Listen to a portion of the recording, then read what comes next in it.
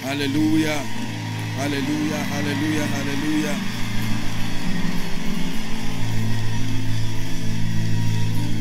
Hallelujah. We're going to pray before you sit. Amen.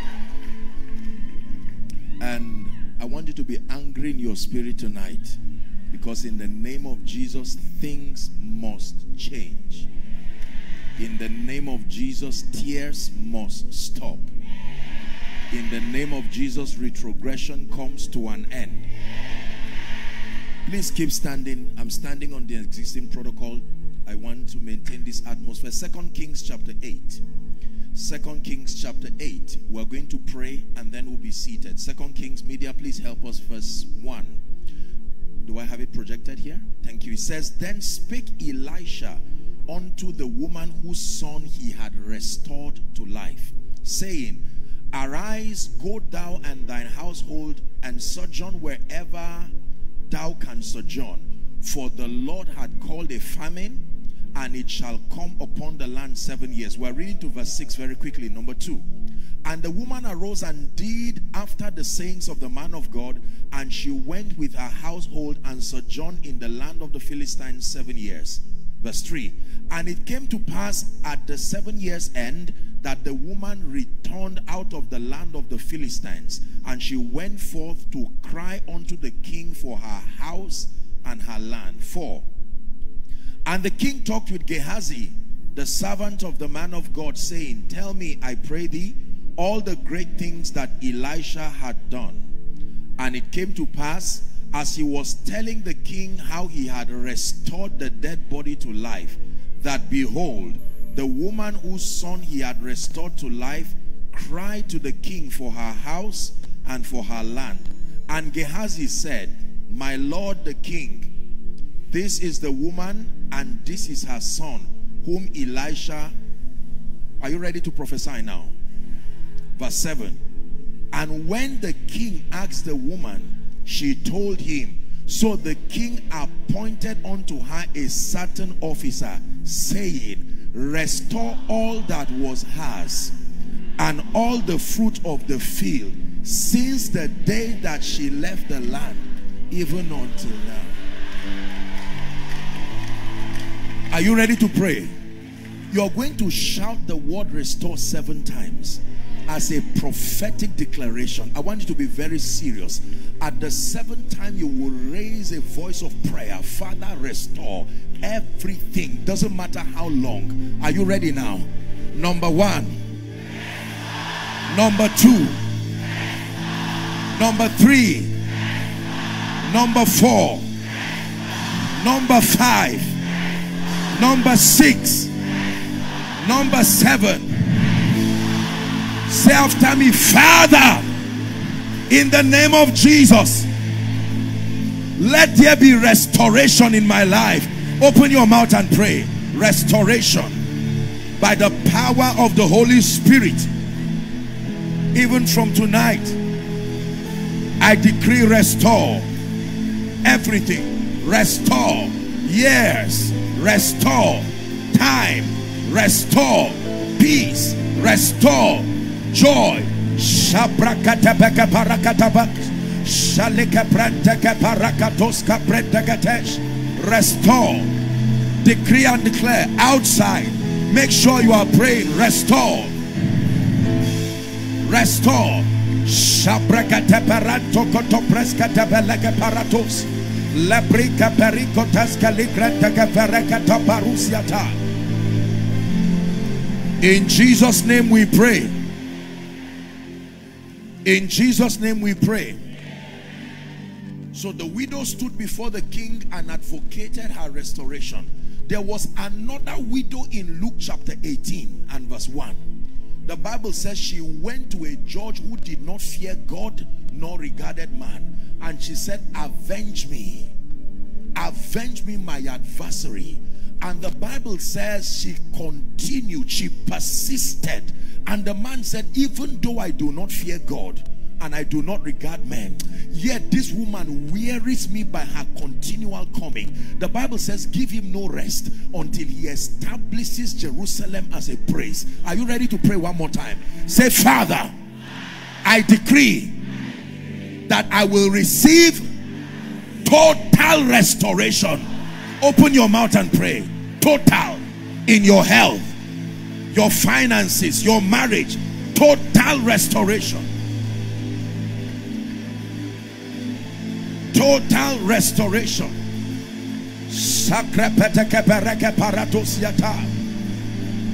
Total restoration.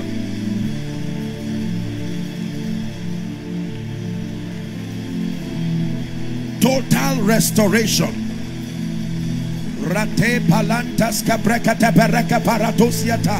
You are praying. Total restoration. I insist. I place a demand upon your integrity tonight. Total restoration. You are a rewarder of them that diligently seek you.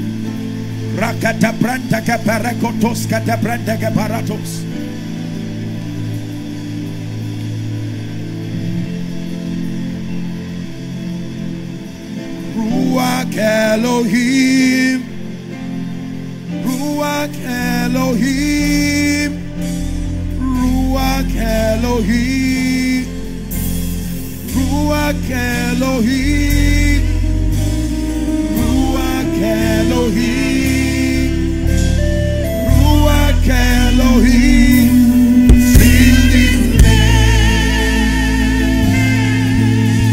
Aleka prataka parakatoska tebrandaka deba. Ruach Elohim.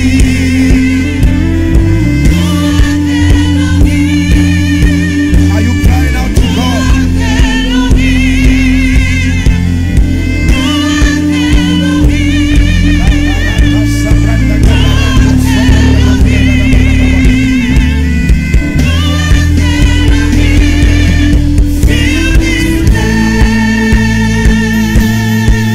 One more time. From the depth of your heart, let there be a cry.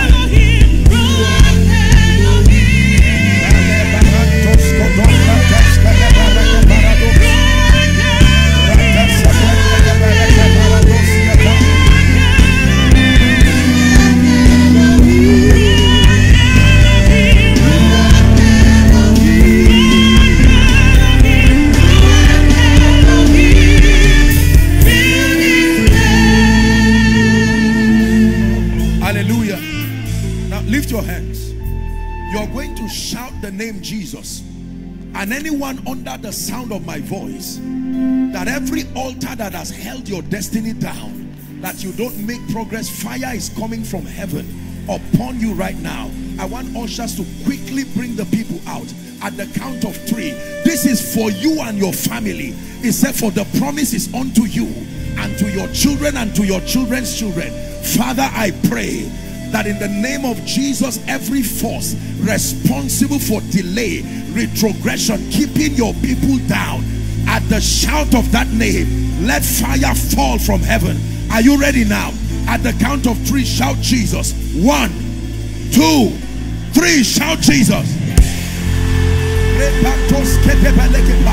I curse every spirit, I curse every operation of darkness. Bring them out.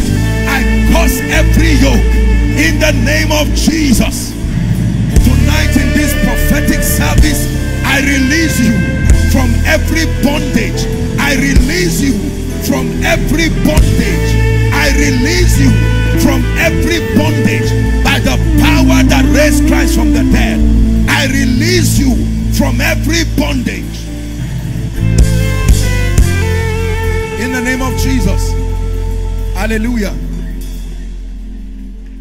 When Lazarus in John chapter 11, the Bible says Jesus came to the grave and he wept, and they said, oh, how that he loved him. And he spoke to Lazarus, he that was not just bound but dead. He said, Lazarus, come forth. Are you ready to speak? The Bible says, even God who quickened the dead and calleth the things that be not as though they were. I want to call forth something that is dead in your life, and the power of God will rest upon you as I speak. In the name of Jesus, everyone who is dead, spiritually dead, financially dead, across every area of your life, you are still going to shout that name Jesus again, and the power of God will rest upon you. I want you to bring them out. Father, I pray that everything that looks like death in the life of your people, let it give way now. Are you ready? 1, 2, 3, shout Jesus. Let death go, let death go, let death give way over your life, let death give way over your family, inside, outside. Let the power of God rest upon you. I curse that spirit now. I curse that spirit now. I curse that spirit now. Bring them out.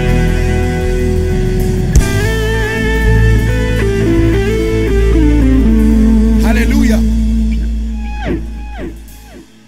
One more prayer. This one I'm going to sing it for you. But thou, O Lord, art a shield for me. My glory, you lift my head. But thou, O Lord, art a shield for me. This is a prayer now. My glory, you lift up my head. But thou, O Lord, art a shield for me. My glory, you lift my head.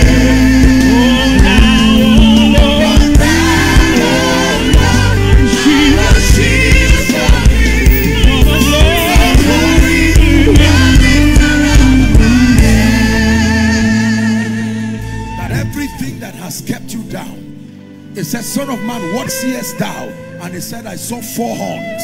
These are the horns that have lifted up themselves against Jerusalem, against Judah, so that no man doth lift up his head. He said, boy, I have sent 4 carpenters. I pray for you, like Lazarus, even though he was out from the dead, he could not release to manifest. And Jesus said, loose him and let him go. Is someone ready to be loosed now? Say, Father, I declare every chain over my life, over my destiny, by the blood of the Lamb, let it go now. Let it go now. Let it break now. Open your mouth and pray. Let it break now. Lose him and let him go. Lose his destiny. Lose her destiny. Let her go. Let him go. Let him go. Let her go.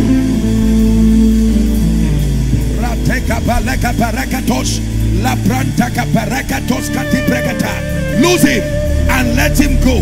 Lose her and let her go.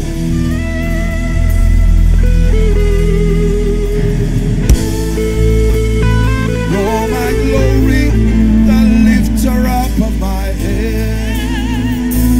You're my glory, the lifter up of my head. My glory.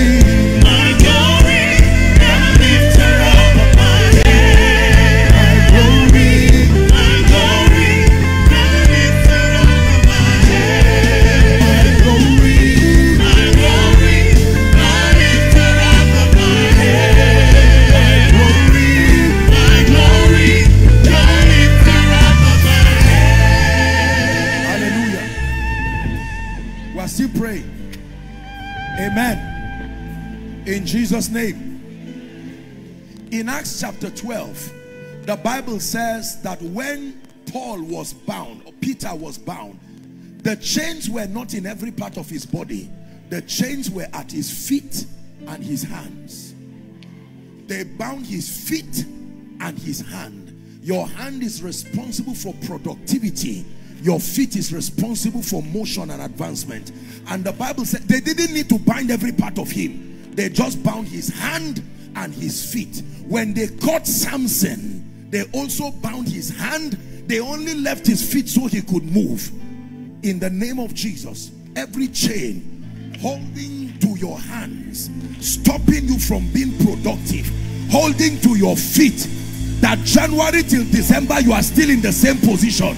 2020, same position. 2021, same position. You're going to shout Jesus right now one more time, and fire will fall from heaven and release you to go forward. Are you ready now?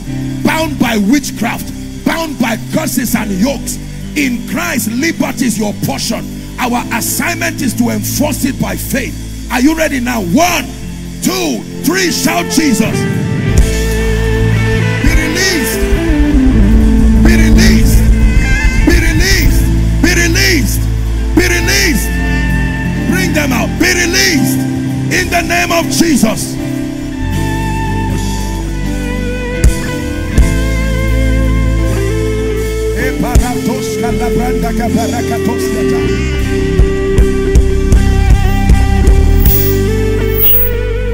In the name of Jesus.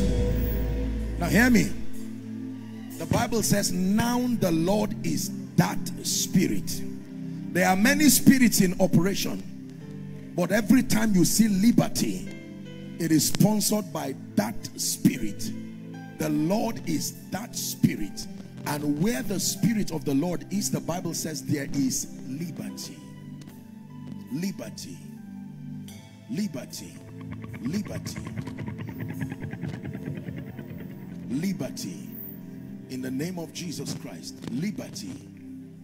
We're still going to be seated shortly, but I'm just seeing a vision, and I'm seeing fire, and I'm seeing it rest.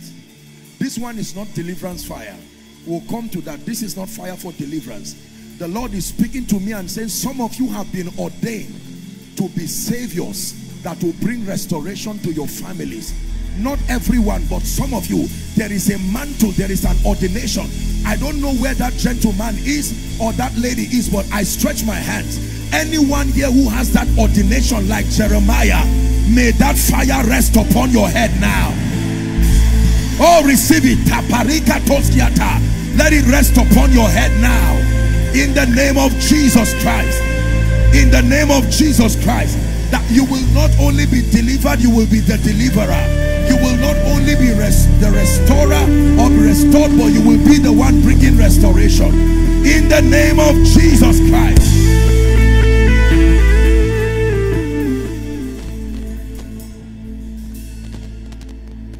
Every one of you in front here, I decree and declare that every force that has sat on your destiny, now that the anointing has come to bail you out, I declare you are liberated forever. Liberated forever. I'm hearing in my spirit something I've not heard before. The covenant of shame. I don't know what that means. The covenant of shame. I only know covenant of great things. I don't know anything like the covenant of shame. But I don't know what family that is. Maybe this is a description of a family. From first to last, everyone bowed. From father to mother, everyone stagnated. In the name of Jesus.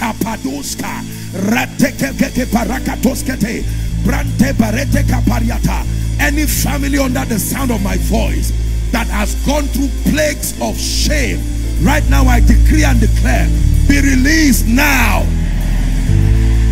Be released now. Be released now. In the name of Jesus Christ. Shame and reproach lives your life forever. In the name of Jesus Christ. I stretch my hands upon all who are here in front. There's a reason why we ask that they bring them in front. I declare that everything that has left you that is not of God will never return to you. And let the testimonies that help that lady, let the testimonies that follow this deliverance be permanent in your life. In the name of Jesus Christ. Please return back to your seats. Now we can greet ourselves. Good evening, everybody. Pastor, the Lord bless you. The Lord honor you. I honor every man of God, every woman of God, great servants of God in this place. I honor our father and our mother. The Lord bless you, Daddy. The Lord bless you, Mommy. Please be seated in the name of Jesus. Tonight, God is insisting that that word restore will no longer be the caption of a program, but that it will be an expression of what God would have done in your life at the end of this service. Tonight is not the night to be careless with your discernment. Participate maximally. Amen means I believe. Amen means let it be so in my life.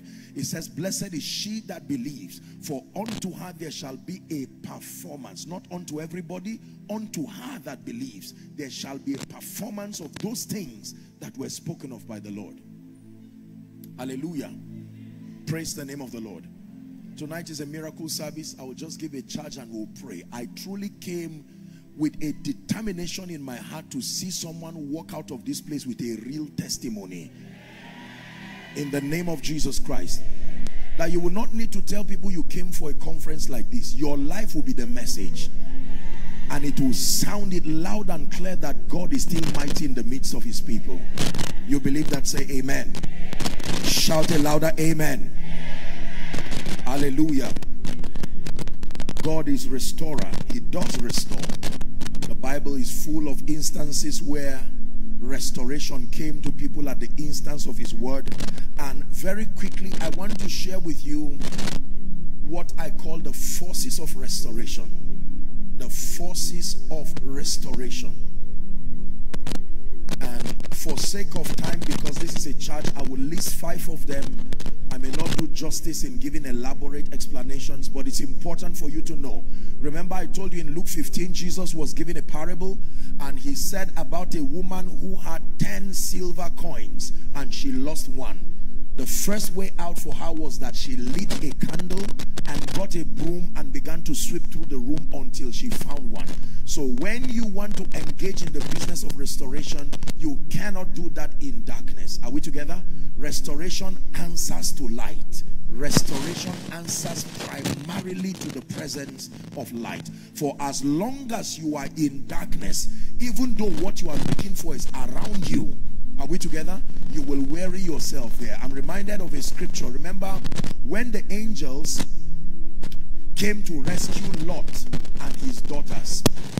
Those crazy people in Sodom wanted to have their way with the angels, and Lot was grieved and he said, take my daughters, but don't bring this shame upon the angels. They insisted. They said, we don't want your daughters, we want the angels. The Bible says the angels pushed the children inside and struck the people with blindness.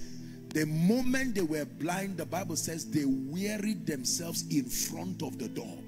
The door was there that would lead them in, but because there was no light, they wearied themselves in front of the door. No matter how close your door is, if you are bankrupt of light, you will only weary yourself. Remember, in the parable, the treasure that was lost was in the room, but she could not find it until she lit her candle. So in a few minutes, the Lord is going to be lighting your candle, so that with it, you will find the various things that have been missing in your life. For some of you, you will be surprised when this candle is lit, that what you are looking for is just beside you. It's always been beside you, but in the presence of darkness, you cannot see. I hope you know that sight is not just possible because you have an eye. You can have an eye. There are many people who have eyes but cannot see. It is the union of a seeing eye and light that brings sight. If we off the light in this place now, nothing is wrong with your eyes, but you may not see anything again. Light. Everybody say light. There are forces that control restoration, and it's important for us to know that restoration is engineered. Restoration is engaged. It is provoked by engaging certain spiritual laws, and I will list 5 of them very, very quickly. Number 1, the first force that controls restoration, that when a man has lost things, when a man has lost time, when a man has lost relationships, opportunity, finances, even your relationship, your fire, your zeal, like we considered yesterday, every time there are losses in your life, and I want you, if you can find, I've done several variations of teachings on restoration, and I'm not going to repeat myself on some of them here, but I have taught in one of the series why people lose things. I wish I had the time to do justice on that, because it's important for you to know why losses happen in the first place. There are a number of reasons why losses happen in the life of any man, including a believer. Among them, number one, we have carelessness. Carelessness is the reason why losses happen. Number two, lack of discernment. Are we together? When you are careless with your life, the Bible says, how does it put it now? It says, let us give all diligence to make our calling and election sure. And it says to not let it slip. There's a scripture like that in my spirit that the Lord is bringing. But it's important for us to know that carelessness will always lead to losses and depletion. Number two, lack of discernment. How shall we escape? That's the scripture. If we neglect so great a salvation. If you neglect so great a salvation. Hallelujah. Another reason why people lose is as a result of demonic forces. Demonic forces. Ignorance can also lead to losses. Ignorance can lead to losses. There are many reasons, at least 6 of them. But now I want to show you how we command and enforce restoration. Number one, the first force is called the force of prayer.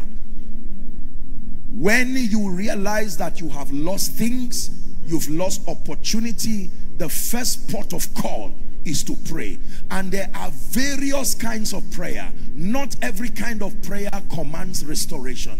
There is a kind of prayer that commands restoration. 3 people in the Bible prayed that kind of prayer, and I hope that we have a time to discuss further, but tonight I will just give you in summary. Number one was Elijah.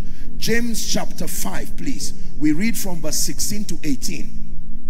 In this case, it was Elijah that made a prophetic declaration. Are we together? A declaration, and he said, verse 17 and 18 gives us perspective on what happened.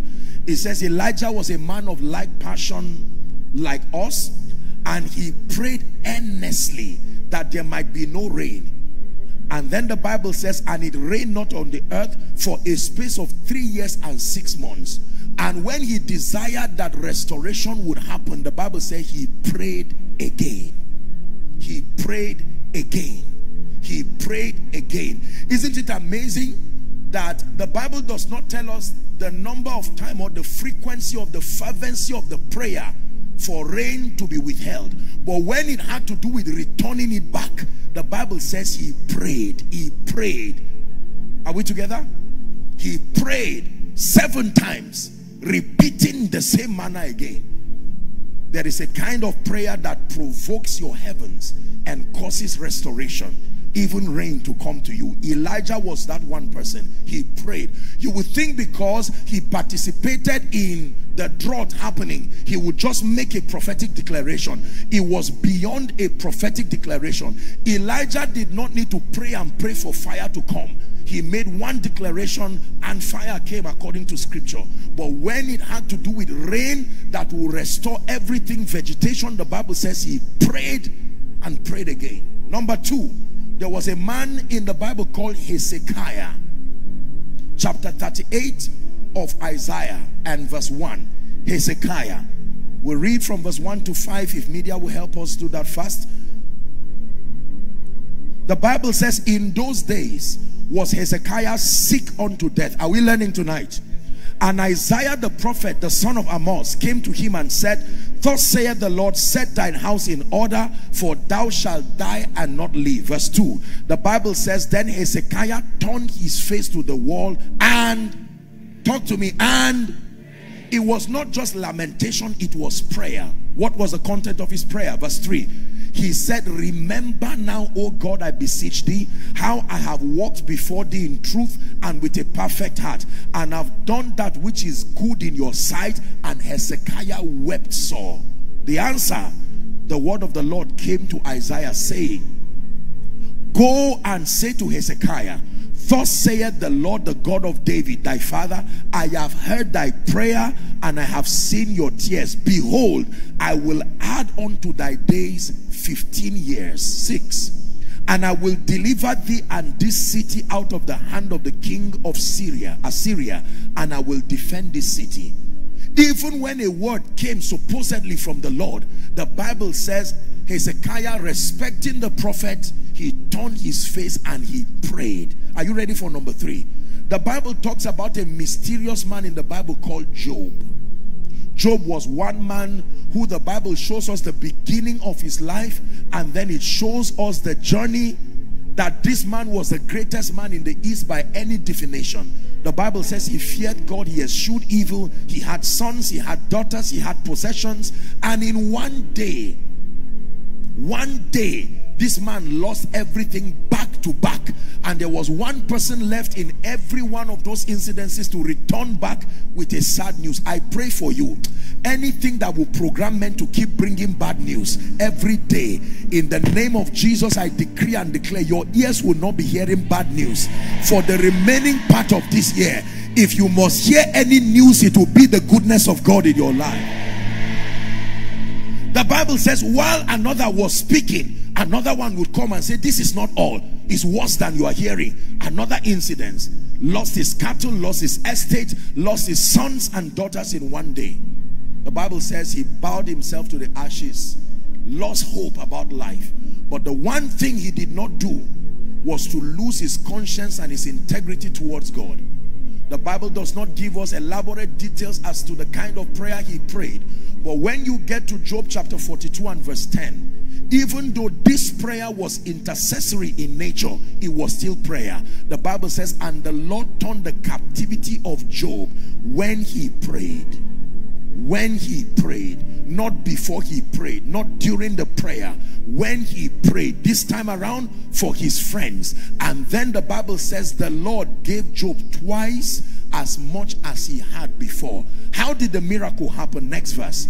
The Bible says, then came unto him all his brethren. Can you imagine that that guy still had brethren alive? And yet they did not come to him. It was only Elihu and 2 other people who came, as recorded in scripture. But this guy had brethren, he had sisters, he had family members, those who were his acquaintances before. You see that people don't just come because you are in trouble. They are sent by the mercy of God to you. All of these people did not die. They were there when the man was alone with his wife. But when he prayed, perhaps if he had prayed earlier, that situation would not prolong to that extent. Prayer is powerful. It works wonders. The Bible says they did eat bread with him in his house, and they bemoaned him and comforted him over all the evil that the Lord had brought upon him. And then the Bible says every man, how many? Every man also gave him a piece of money, and everyone gave him an earring of gold. God restored Job when he prayed. When men pray, restoration prayer, God restores them sincerely. He does. Let me show you the kind of prayer that brings restoration. Isaiah chapter 30 and verse 19. The prayer that is full of self-righteousness, the prayer that is full of yourself, does not provoke heaven, and it does not lead to restoration. Because in most cases, the fact that you need restoration meant that there was once an exceeding great army, and something began to happen and deplete your life and deplete everything. Are we together? When you receive something from the first time, you don't call it restoration. You can call it breakthrough or advancement or progress. The idea of restoration meant that you were once in a state and something happened. Usually, you must have participated in a way, either with a wrong mindset, a depleted spiritual life, or any of the factors that I told you earlier on that leads to losses. It doesn't matter how it came. I'm praying tonight that my God will restore. Shout a believing amen. Read verse 19 with me, please, as loud as you can. Are you ready? 1, 2, go. For the people shall dwell in Zion at Jerusalem. Thou shalt weep no more. He shall be very gracious unto thee at the voice of thy cry, when he shall hear it. When will he answer you? Not when you are in trouble. He does not answer when you are in trouble. He answers when he hears the cry. He says, the Lord hear thee in the day of trouble. Is that in your Bible? The God of Jacob defend you. In honor to your cry and your prayer, send you help from his sanctuary and to comfort you from out of Zion. Many believers, when they are in trouble, what they do in the place of prayer is to lament and get angry and stand in self-righteousness. No, when you are in trouble, you cry. An example of one person who cried that kind of cry was blind Bartimaeus. Thou son of David, have mercy upon me. Blind Bartimaeus did not say, you know, I'm a sincere person, I don't know why I got into this case of blindness. No, that's not how it works. There are some of you who need to go to God and cry the kind of cry. Give us that scripture again. Isaiah 30 and verse 19. Very powerful scripture. I found this scripture years ago at a time of retreat. It came by revelation. It says, when he shall hear it, he will answer you. When he hears, the day you go to him and say, Lord, change the face of my ministry, restore, take away shame and reproach. Let it not be that you brought me out of Egypt and could not take me into the promised land. The Bible says, present your cause, saith the Lord, bring forth your strong reason. Is someone learning? For as long as you keep celebrating lamentations and whipping up sympathy over your situation, I hate to be a bearer of bad news. Things will not change. By now you know that time does not change anything. Even if you don't know what to do, start by praying. Lord, show me mercy. I'm clueless about the next season of my life. I don't know what to do. That this was a family with grace and honor. I used to be a businessman transacting at the millions and billions, and something happened and I began to deplete. Show me mercy. Let me tell you one prayer I know God does not reject. One prayer that does not require skill to pray is the cry of mercy. Are we together? Thou son of David, I don't know who you are called, I don't know much about you, but I'm in trouble. The only thing I know is that you are a son of David. And when Jesus heard that, he remembered. He said, no, I can't leave this man this way. Thou son of David. Some of you need to return after this meeting and cry, Lord, let this shame and reproach over my life, this shame and reproach over my family, let it be rolled away like a curtain. Let it leave my life like smoke before the wind. I am tired of this embargo of reproach that is upon my life and upon my ministry. Someone shout, mercy, Lord. Say it with understanding. Say, mercy, Lord. God shows men mercy. Oh, he does. He does. It's one of the ways that God helps men. I think I've taught it here in this church that there are 3 ways we access help from God. Number 1 is the ministry of mercy. Number 2 is the gift of men. Number 3, the ministry of the helper himself, the Holy Spirit. All through scripture, every time God helps a man, this is how he helps a man: by showing him mercy, by bringing men as instruments of mercy, and by enjoying the ministry of the helper and the comforter himself. And when God wants to give you accelerated help, he combines all 3. You enjoy mercy, you enjoy the gift of men, and the comfort of the Spirit. I'm praying for someone. In the name of Jesus, I don't care what is responsible for the losses, the depletion. I don't care what is responsible for the stagnancy. You have come for this meeting. You've come for this miracle service tonight. I stand in faith with every vessel of grace in this place, and I decree and declare, may the Lord hear your cry. May the Lord hear your cry. Hallelujah. The Bible speaks to us about a priest. In fact, he was a high priest in the Bible called Zechariah. He was a righteous man who loved the Lord and had a wife called Elizabeth. We do not know when they got married and how long, but we knew that there was a point in their life where they were trusting God for a miracle. It was like an embargo, a reproach upon them. Only God knows. The Bible says one time, while Zechariah was performing his high priestly duty, it was in the place of prayer. Listen, I hope you know that Gabriel did not just come at any time in his life. There was a specific time that he came. It was at the time of prayer. Gabriel appears to him and says, good news is coming. And he began to doubt. And Gabriel said, I am Gabriel that standeth in the presence of God. His mouth was shut because of unbelief until he agreed with prophecy that the name of that son would be John. And John came in the spirit and the power of Elijah 6 months ahead of Jesus, and he was at the wilderness eating locusts and wild honey. He became, according to scripture, the mightiest and the greatest of all the prophets. How about another woman who had waited and trust God, going to Shiloh and crying all the time, called Hannah? She prayed a prayer of mercy. The answer came at the point of prayer. Is someone learning now?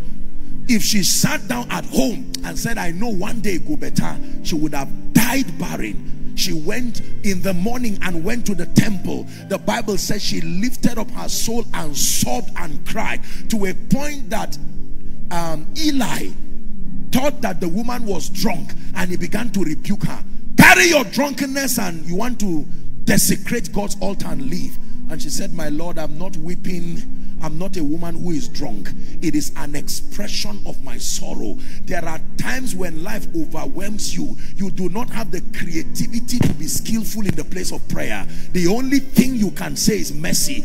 Even Jesus in Gethsemane, the Bible says he prayed saying the same thing. We don't know that thing he said. We only know that the Bible says he said, if it be thy will, take this cup off me.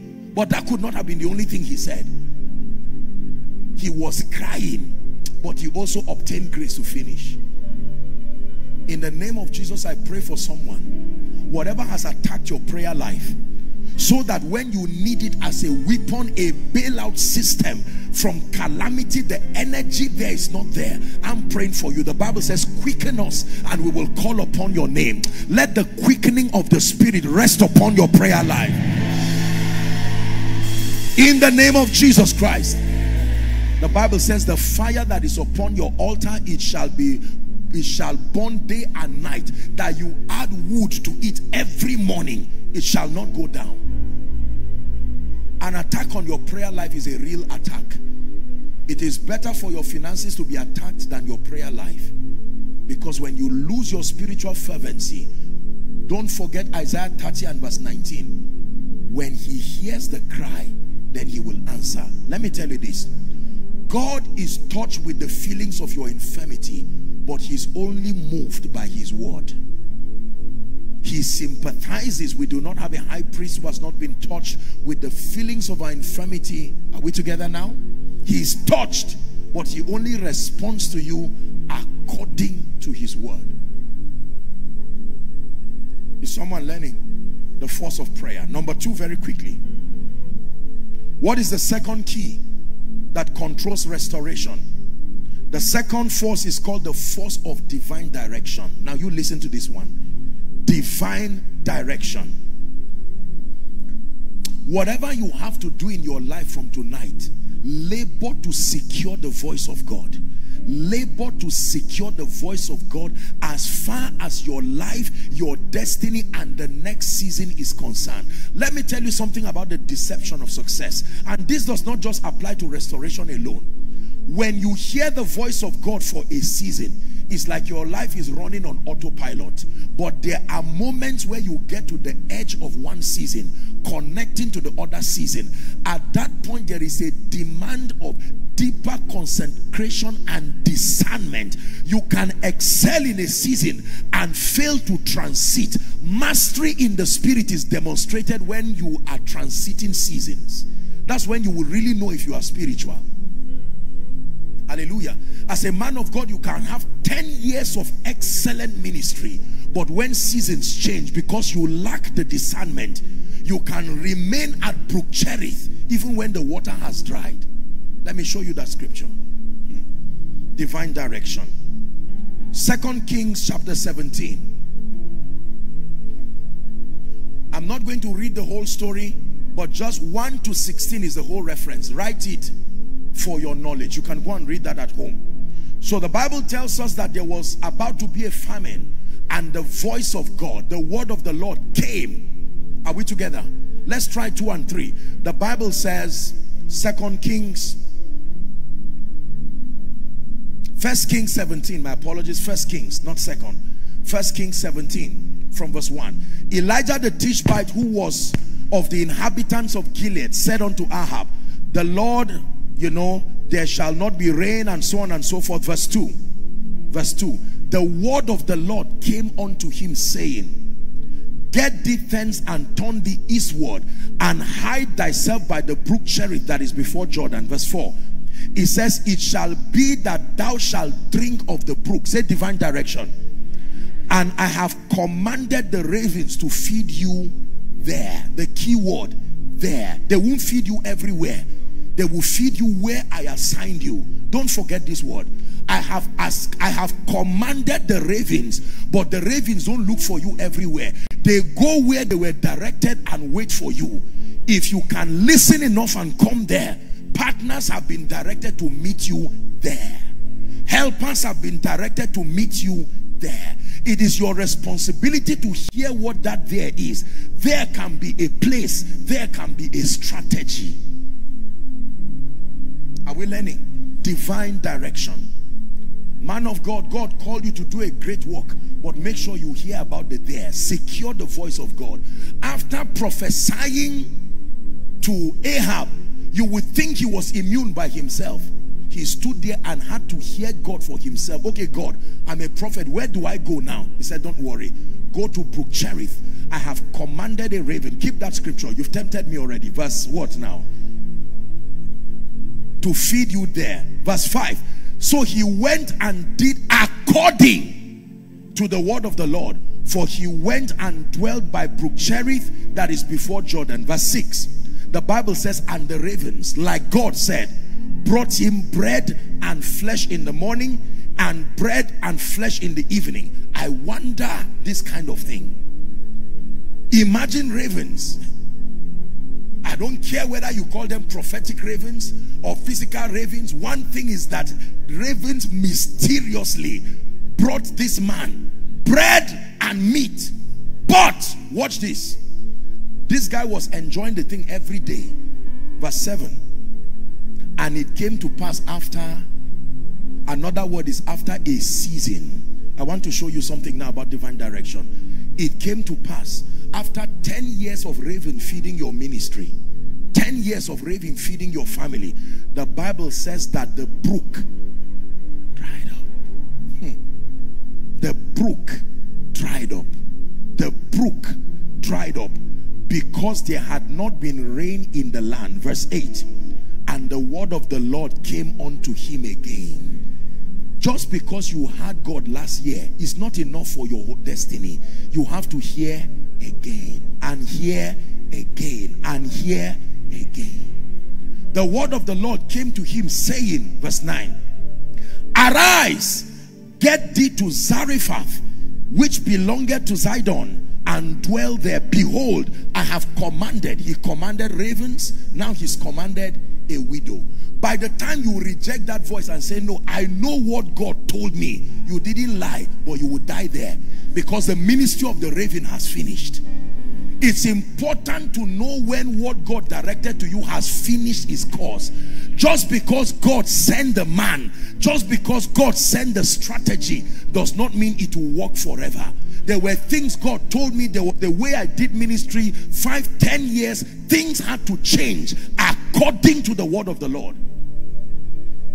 There are people who are dying right now at brook Cherith, and they will tell you, I would die believing God. They truly will die, because they have not known that another voice has come. Are we together? This is a lesson for someone. Maybe you are in ministry, maybe you are in business. The same God can say stop, the same God can say go. Don't be loyal to stopping or going. Be loyal to his voice. Don't love stopping so much that you assume he will always say stop. Don't love going so much. A good car has both accelerator and brakes, and you don't match them when you want. There are occasions. Are we together? Is God helping someone? This is your miracle service already. For a man of God, you want to crash land right now because you are assuming the ways of the Spirit. Go and flog it after this conference. Lord, I had you for 5 years, but right now I sense in my spirit that I'm at a new season, and I will not move until I secure your voice. Let me tell you the truth. God does not always speak, but he speaks. You were created in his image and you are not always speaking. The idea that God is always speaking is not accurate. In the Bible, you will hear that the word of the Lord came. Jesus, as God incarnate, was silent sometimes. When they brought the woman with the issue of blood, he kept quiet for a while. He didn't talk immediately. There are times God keeps quiet. And you must learn to stay when he's silent till you hear his voice. Who is learning tonight?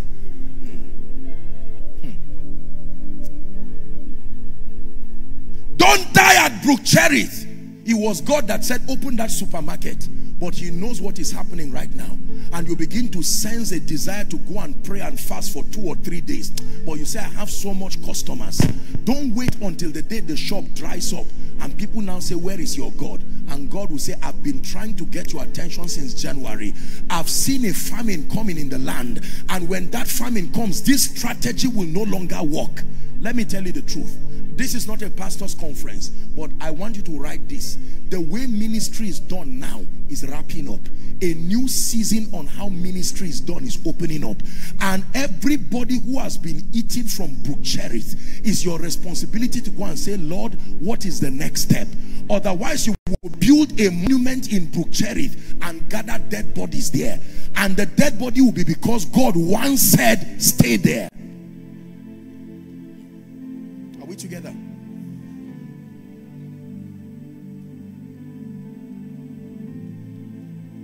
Brook Cherith. So take the time to pray. Don't be too loyal to strategies. Don't be too loyal to what was said yesterday. Make sure you are hearing all the time. Habakkuk said, I will stand upon my watch. I will set myself upon the tower and I will hear what he will say to me. Take the time. Father, in the name of Jesus, I'm trusting you for the education of my children. Should I send them to Canada? Should I send them to Europe? Or should they school in Nigeria? Oh, no, I have brain. Wisdom is profitable to direct. And as soon as you get, sometimes Satan gives visa. Yes, sir. Did you hear what I said? He gives what? Visa. You stamp your way to death. And you carry death. Death is not only in the port. Death can be your passport too. You can carry death on your way and carry your child away from... You see, let me tell you this. Divine direction does not take the place of intelligence or common sense. But you must be careful. There is nobody who is old enough to master the dynamisms that make for success on earth. Are we together now? The pathways are too complicated and they change. You need the ancient spirit to speak to you part-time. I don't assume my life with God. It is costly. And the higher you go, you have to realize that there are many people connected to your rising. You must stay and ask questions. Sometimes it's not for yourself. You are saying, okay, God, from this altitude now, if I fall, I will not die alone. I will kill others who are behind. Who is learning tonight? Pay the price to secure the voice of God. Elijah, he once spoke to you and said, go to Brook Cherith. He told you not to do anything when you started ministry. He said, don't get any job, don't do any business. I am your exceeding great reward.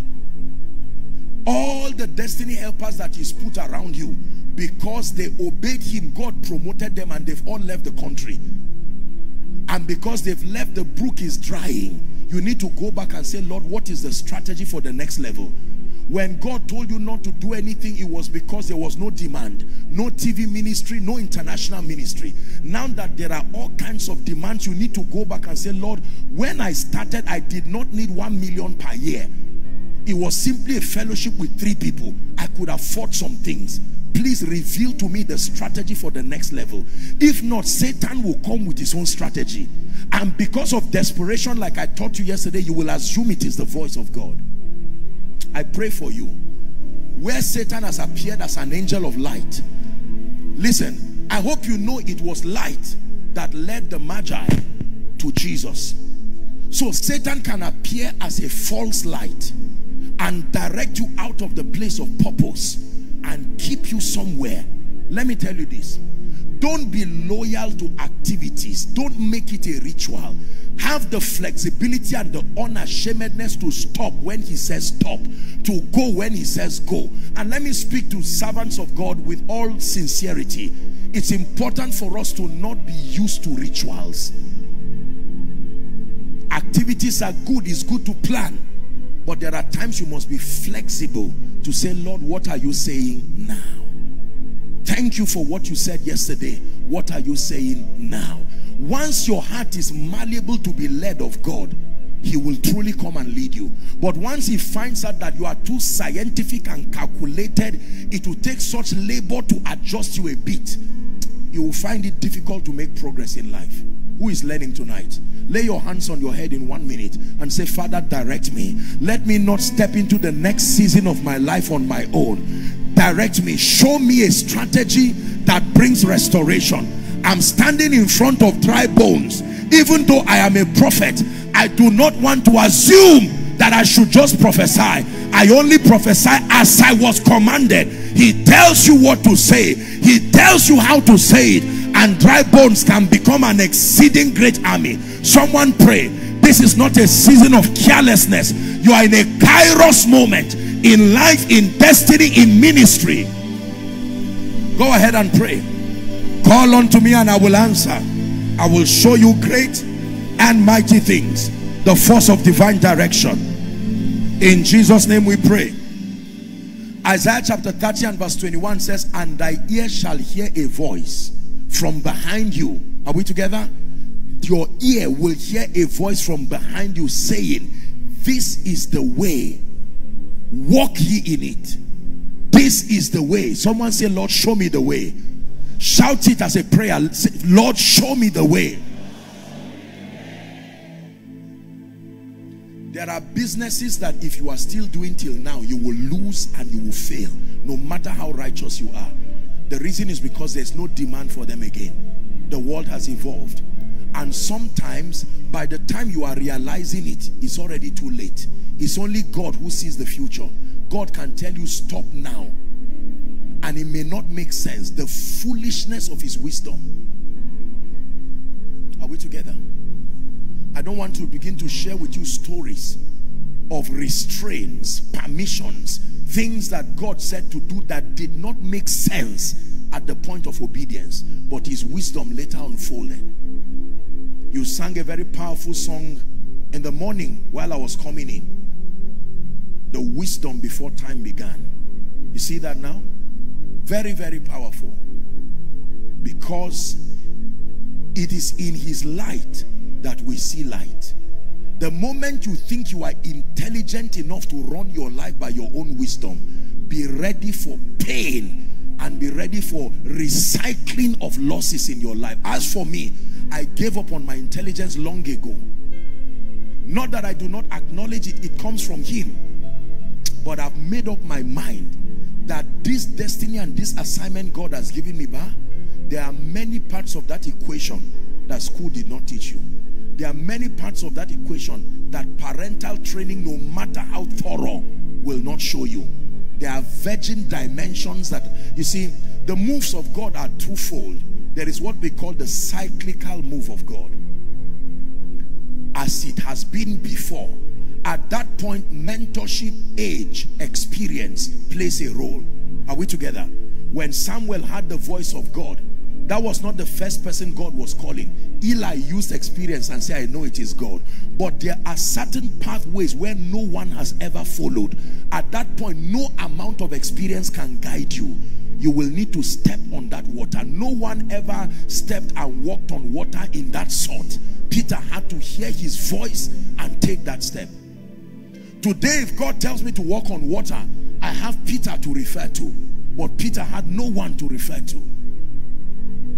I'm praying for you again. The kind of direction you need, the exact instruction, the exact place, and the exact strategy that will bring you restoration. I pray for you. May you hear it tonight. Let me speak over someone here. You will go to bed in the night, and in the name of Jesus, my God will unfold the blueprint of the next 10 years. the next 10 years of your destiny, the next 10 years of ministry, in the name of Jesus Christ. Hallelujah. I have seen visions on how ministry will be in the next few years, and I've been shocked at the kind of changes that are coming, and that which the body of Christ is not seeing. There will literally be a shift in ways that we have not seen. I'm praying for us that we obtain grace to be directed by God. Are we learning? Number 3, the third force that controls restoration is the force of obedience. When God spoke to Elijah, he had a right to obey and he had a right to disobey. In John chapter 2, the Bible talks about the wedding, a feast that happened in Cana of Galilee, and the Bible says the wine had finished. Are we together now? When the wine finished, the people did not know what to do about it. I'm not sure they had the ability to go and get wine, prepare it, and serve the people. The occasion was already ongoing. And some of the dignitaries had not received wine. They were being embarrassed, and Mary brought them to Jesus. And when Jesus came, she told them something. She said, whatsoever he says to do, that you do it. That you do it.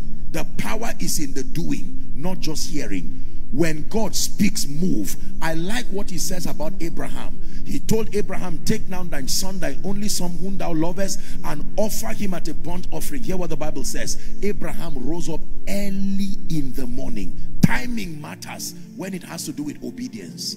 Delayed obedience is disobedience, because there is timing. When God says wake up in the morning and you move in the night, the person at the other end of your obedience may be weary and will leave. Even if you obey too late, you may not get the answer. Are we together now? If God says get up and intercede for someone quickly, and you intercede 1 year later only to find out the person died 1 year before, your intercession is powerful, but with respect to that solution, it is not profitable. I'm praying for you. The grace for prompt, delightsome obedience, may God release it on someone. Whether it's an instruction to give, whether it's an instruction to pray, whether it's an instruction to submit your CV, whether it's an instruction to show honor to your superior, every time God speaks, move. Do not move when you have not had the voice. Do not move when a rhema word has not come from the word. But when you hear God, move. There is timing. Moses, why are you still crying to me? Here is the word. Tell the people that they go forward. Moses said, that's it. People, I just came with a word from God. I found a solution about this Red Sea business. Are you ready? I stretch forth my rod. Go forward. You know, Bible history would tell us that the water did not part immediately. It sounds like everything just parted. The ground came up and they started dancing. Bible history would tell us that there were people who actually started stepping into the water as an act of faith before it parted. 2 miracles happened there. Number 1, the water parted hither and thither and made walls. Number 2, the ground had to elevate to their level, because if the river parted, there would be a lot of space. Will you jump inside the hole that would have been created? The ground had to elevate itself to their level for them to walk on dry ground. I'm praying for you in the name of Jesus. At the point of obedience, may you see miracles in your life, even the miracle of restoration. For some of you, you came here not by invitation, you came here by divine direction. It was God himself that said you should come for this conference. It was not a poster that invited you. I'm telling you, since you have obeyed, the miracle connected to your obedience, may it follow you like a shadow in the name of Jesus Christ.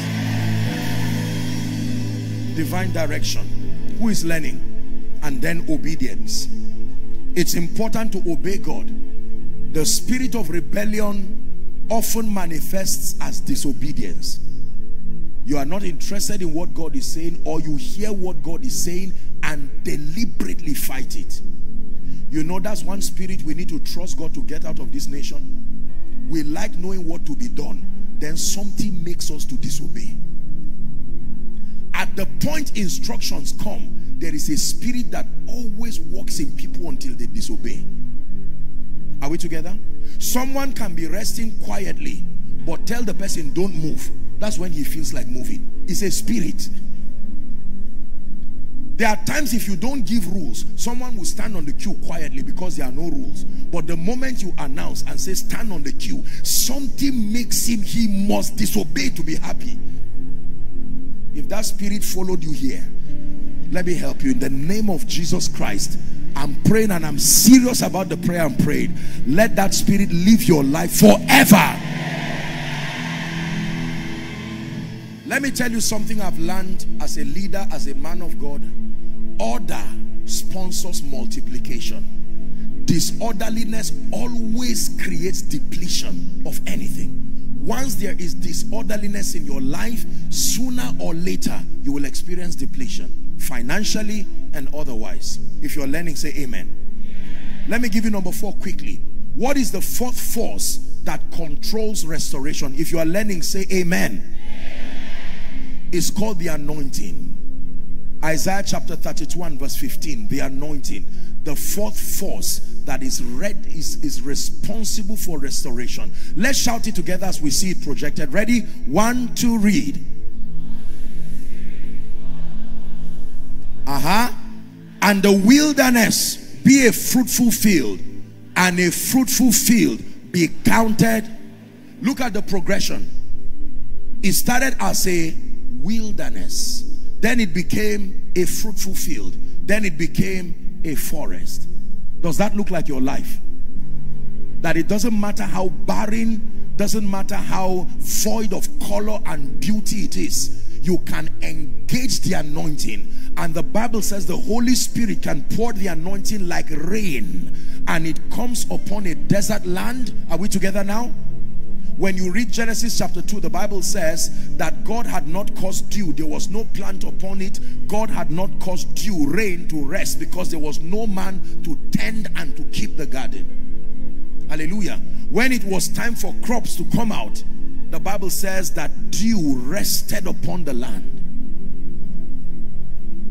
For someone, the anointing is resting upon you tonight like the dew of Hermon. It will rest upon your head, and every desert will be counted for a fruitful field, and then the fruitful field will be counted for a forest. You believe that? Say amen. By the mercies of God, I've seen what the anointing can do in the life of a man. Show me a life that is void of color, void of glory, void of results and exploits. Let that man be correctly positioned to receive the grace of God, to encounter the genuine power of the Holy Spirit. It doesn't matter whether you are in business or ministry. You see, business that happens intellectually produces the results of men. But when the grace of God comes upon that business, when it is the Lord's doing, it must be marvelous in our eyes. The Lord's doing is beyond causing you to be happy. There must be a marvel. They looked at the man and said, we have not seen it in this fashion.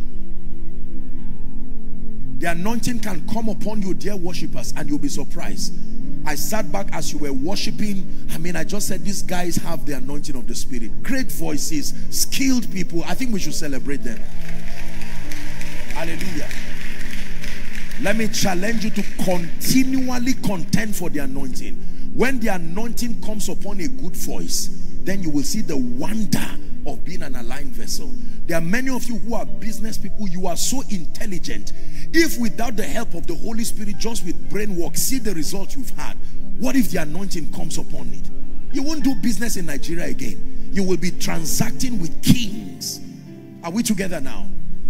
You need the anointing. You need the anointing. We used to sing the song, let the power of the Holy Ghost fall on me.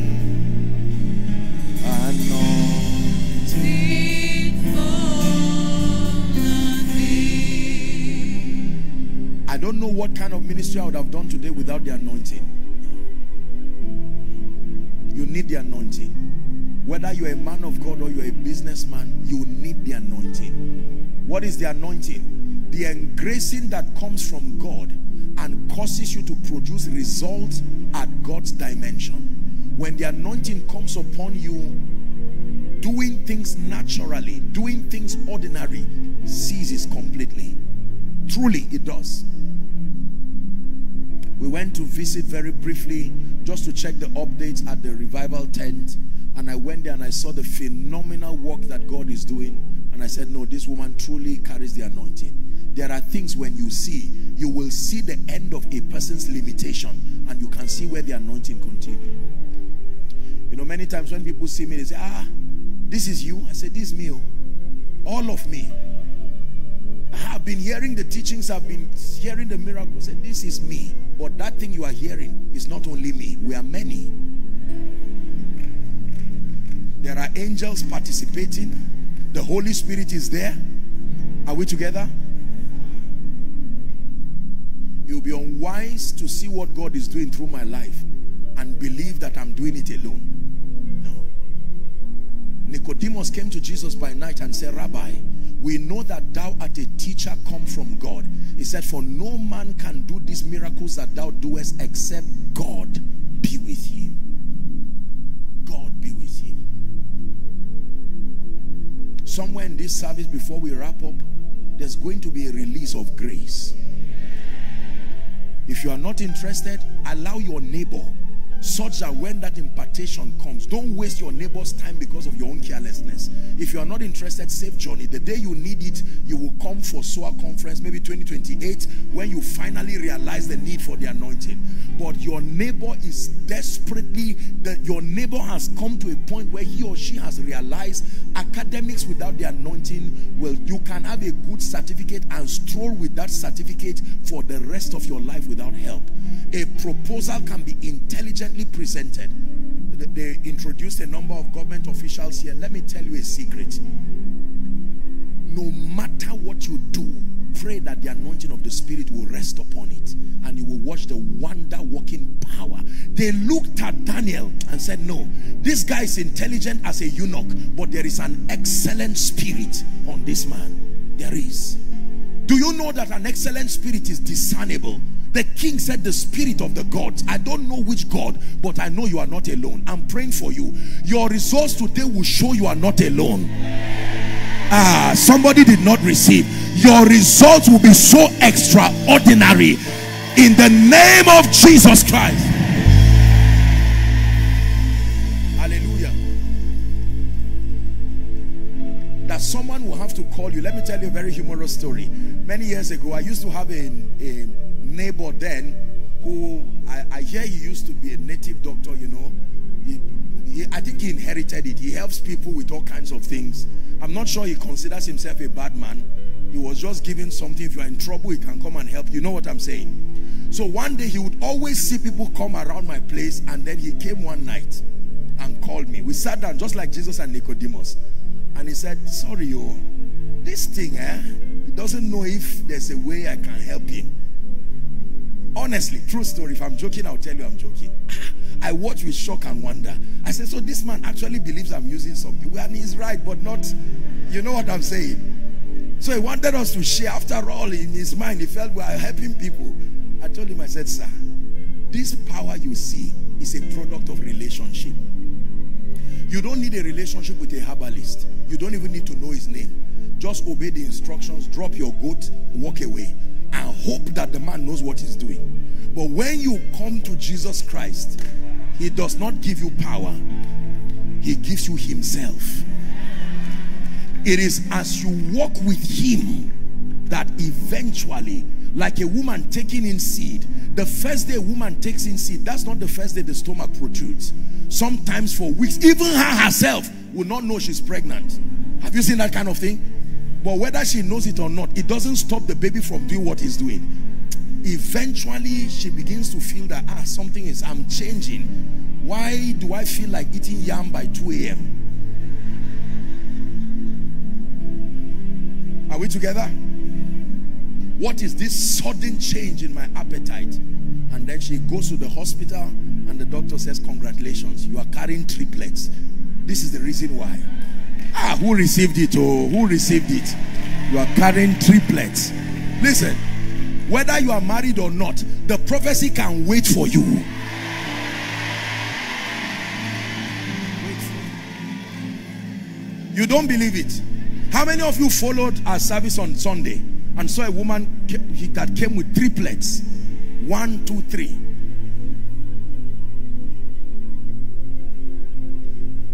God is still moving. You are the only one who doesn't know. And that's because you've left the things of God and you are trying to make life work by yourself. The anointing is an equalizer. It doesn't matter how bad your background is. Let the power of God land upon your life, land upon your ministry, and turn you into a sign and a wonder. Who is receiving this as a prophetic word? Say, Father. Shout it. Say, Father, let your fire fall upon my life. Say, Father, let your anointing at a higher level fall upon my life. Turn it into prayer in 1 minute. Father, let that anointing, let grace from heaven. I'm tired of doing ministry, tired of doing life my way by my strength, tired of doing business just by human connection. I cry for grace. Fire from heaven, rest upon my life.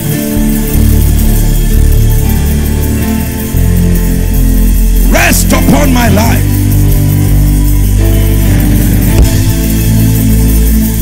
Rest upon my life. Please be seated. Please be seated. The anointing is powerful. My God, I have seen firsthand what the power of God can do.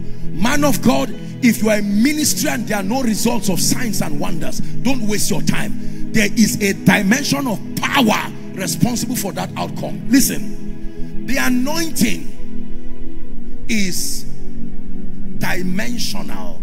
You can have the anointing to prosper. It won't heal the sick. No, sir. Are we together? In Acts chapter 2, they were filled with the Holy Ghost. In Acts chapter 4, they were filled with the Holy Ghost again. The Bible says how God anointed Jesus of Nazareth with the Holy Ghost and with power. He went about doing good, healing all they that were oppressed of the devil, for God was with him. Acts chapter 4 and verse 33. With great power gave the apostles witness of the resurrection of the Lord Jesus Christ, and great grace was upon them all. Great grace. Great grace. Great grace. When I pray, I really don't pray so much about the anointing, to be very honest. But there are times I cry to God, Lord, you have helped me, but let 1,000 cubits be measured again. Because yesterday's oil cannot confront today's giants. You need fresh oil. It says, my head, my horn, hast thou exalted like the horn of a unicorn, and I am anointed with fresh oil. Fresh oil. Breathe, Lord, breathe. Breathe, Lord, breathe. Breathe upon my life. Breathe, Lord, breathe. Breathe, Lord, breathe. Breathe upon my life.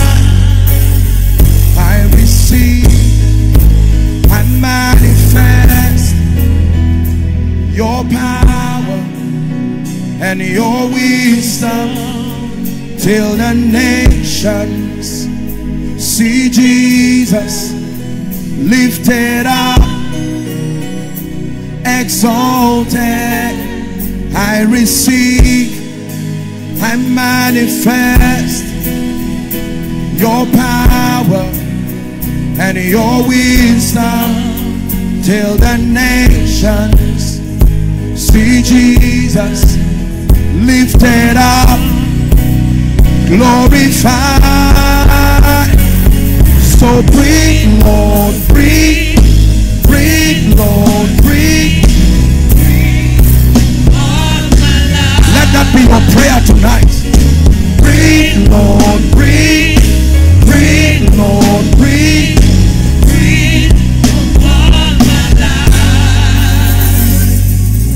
When it's time for the impartation, I'd like you to cry from your heart, Lord, I can't come for this conference and stay at the same level. The door I came in through, I should not go out through that same door. Take me through another door, one that I have not followed before. Let the anointing come on an ordinary man of God.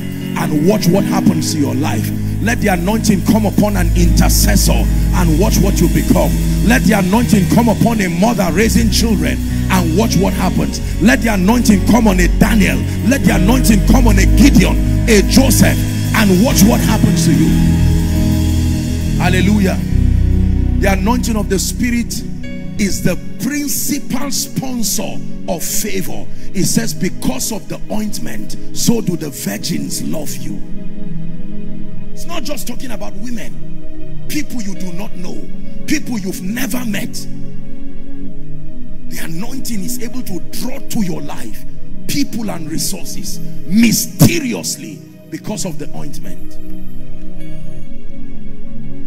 Receive, manifest His power and His wisdom.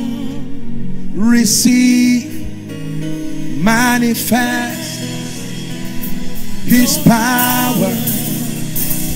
Let me try it one more time on you.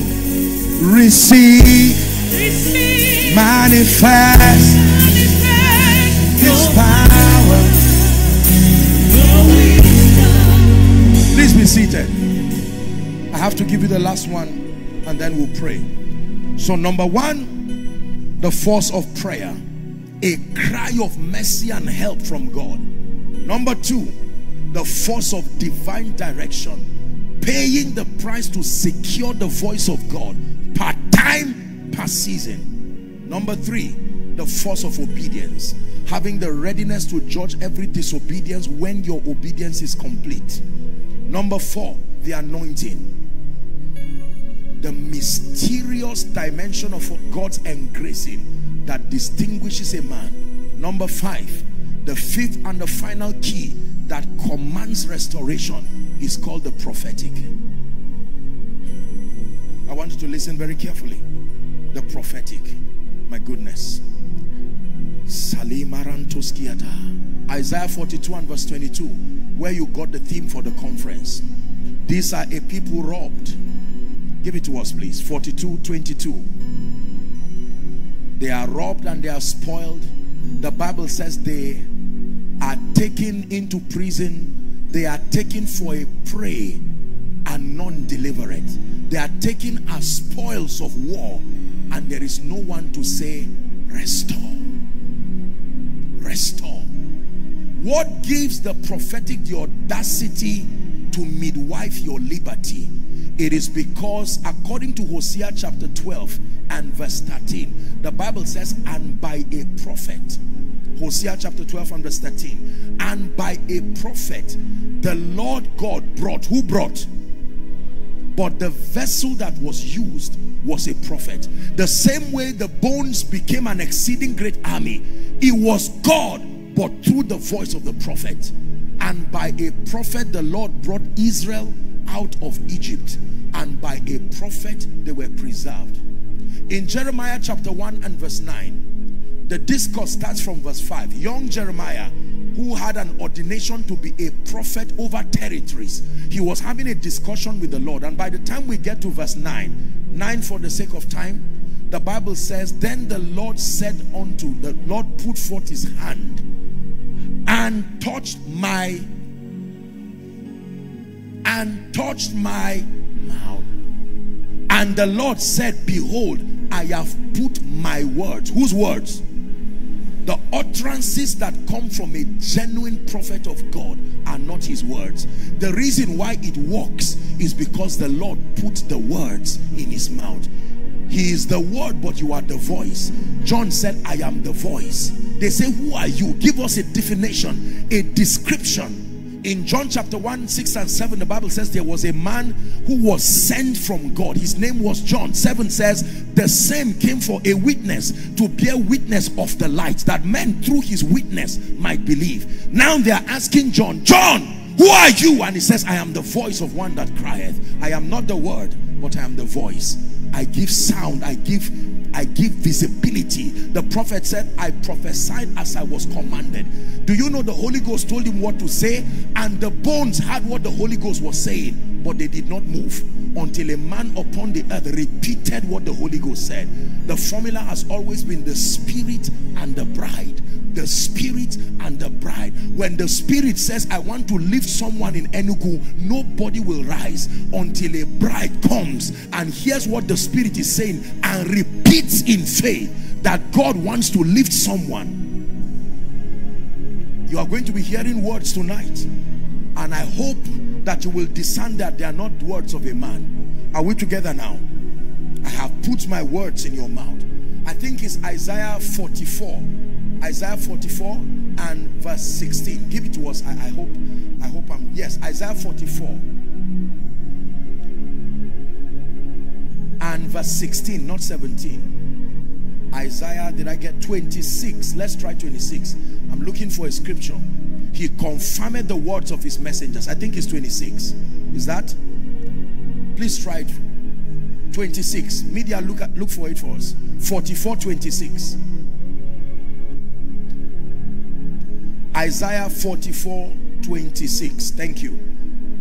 That confirmed the words of his messengers and performed the counsel, the words of his servants, and performed the counsel of his messengers. Let me tell you why prophetic words come to pass. It's not because the man of God is powerful by himself. Number one, it is because the words that he's uttering are the words of God. We are prophesying as commanded. Are we together?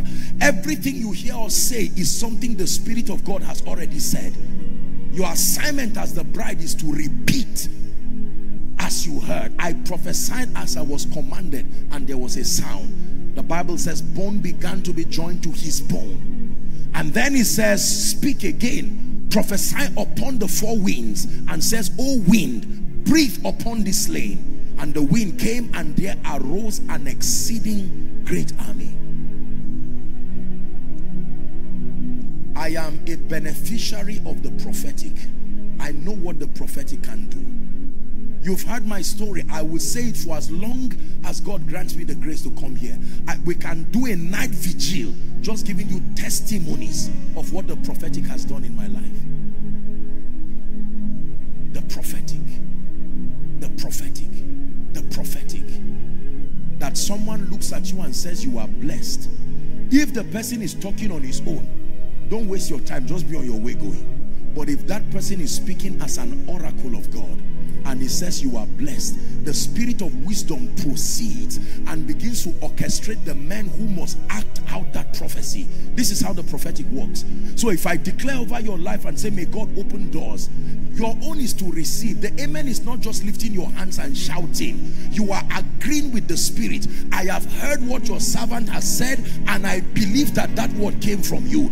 If I shout restore and you say amen, what you are saying is, Lord, this is the word for me in this season, and I open up my heart. If you are too big to say amen, you will never see prophecy come to pass. Saying amen is not about shouting A-M-E-N. Amen is really from the heart. You can shout amen and in unbelief you did not receive. Hallelujah. Praise the name of the Lord. When our daddy returned, as he welcomed me in the office, I said, a small boy like this should not make a father in his 80s, getting to 90s, to come and wait for me at the airport. And I held his hands as we were going, and in my heart I was saying, no God, this man at this age and at this point, he's still doing this. I held my small hand and said, death, you are far from me. The name of Jesus Christ, far from me, far from me. When a man who God has shown mercy in the area of finances, with integrity, if he looks at you as touching the oracles of God and says, as God showed me mercy, may he show you, shout amen. No. Don't say I have a shop. That's not spiritual intelligence. Are we together? Such as I have, he says, give I unto you. If God has helped a man in ministry, it's because there is a grace behind it. Are we together? By the time he says, in the name of Jesus, may God help you, shout amen. Are we together now? Yes. You want to be healed and a prophetic word comes, don't look at that case. The reason why healing is difficult for many people is because they really don't believe they will be healed, or they do not believe the vessel speaking has that grace to make it work. Usually after 1-2 people get healed, you see all the people say, I'm still here. Sometimes after service they will still wait and say, sorry, you know, the way this thing works, I don't know. And yet the man was shouting from start of the service till the end. The prophetic. You will be hearing prophetic words right now. God has put his word. While I was just taking a little rest and thinking of what I'll be saying, my sincere prayer, and I whispered this to the Lord, I said, Father, please, let no prophetic word that comes over these people's life return back, except it would have been accomplished. Most people don't know the power of the prophetic. No, it is powerful. By the time you are done with service, you carry your bag, your Bible, and believe that you are going back home with all you came with. No, there is more. As you carry your bags and your Bible, you're on your way. How is church? Fine. You do not know that you are carrying mysteries on your head. You are carrying graces on your head. You are carrying a prophetic word. On your way home, someone looks at you and says, I don't know, but something tells me to help you. Tell the person, thank you. I expected it. Not after the amen I shouted for 2 hours. Grace came upon my life. Do you believe that? Something came upon Saul that was not upon him before. And he said when 2 men saw him, they gave him bread, they greeted him. There were things that were not possible in my life before, but when the prophetic came in its various dimensions, the prophetic came and sorted many aspects of my life. Sorted many aspects of my life. I don't want to tell you stories that I've told you before, but for the sake of those who were not here when I said those stories, I am forever. I wish I had a chance to see in real life the women, whether they are angels or physical people, or the grandmothers that God used to speak a prophetic word over me. Was on my way to go and buy sugar cane, and I met some women and I paid for them. The law of honor, remember? I just decided to honor them. One of the mothers was trying to lose her wrapper and bring out money there, and I said, no, these are mothers, let me help. It was not more than 100 naira, and the women started blessing me. And one of them looked at me and said, my son, forever walk upon gold. Walk upon gold. I am a product of prophecy. I've told you my story in Ekiti, right? Where one mama that her husband died at 136 years old and she was still alive. I said, please, I believe that you carry the grace for long life. If you live 136 years in Nigeria, you really know God. Are we together? That one, you are really strong and you are doing exploits. And we cried that the woman would please pray. And the woman called us, showed us the photos of her and her husband. She was the wife of his youth. And we said, please, release that grace on us. The woman said, kneel down. She took off her shoes and placed her feet on the ground and began to pray. You know, when a woman calls upon God, men, when you call upon God, he will answer. I'm not saying he doesn't answer, but there's something about a woman crying from the bowels of her spirit. There are wailing women, there are no wailing men. There are men that intercede, but there are women that wail. When they cry to God, God answers. Let me tell you, if you have a prayer team praying for you and women are not part of it, pray that God will add women. Women have something between them and God. When they cry to God, when a woman reports you to God, even if you don't know what she's talking about, start saying mercy, mercy, mercy, Lord, mercy. Let mercy go before the report reaches the throne. In the name of Jesus. But who is ready for the prophetic tonight?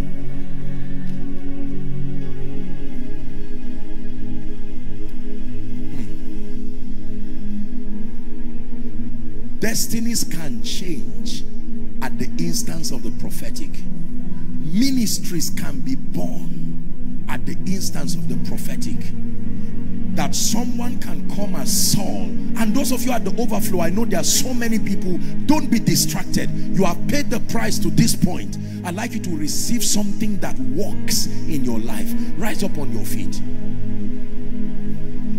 Rise up on your feet. Rise up on your feet. Rise up on your feet. Oh, oh.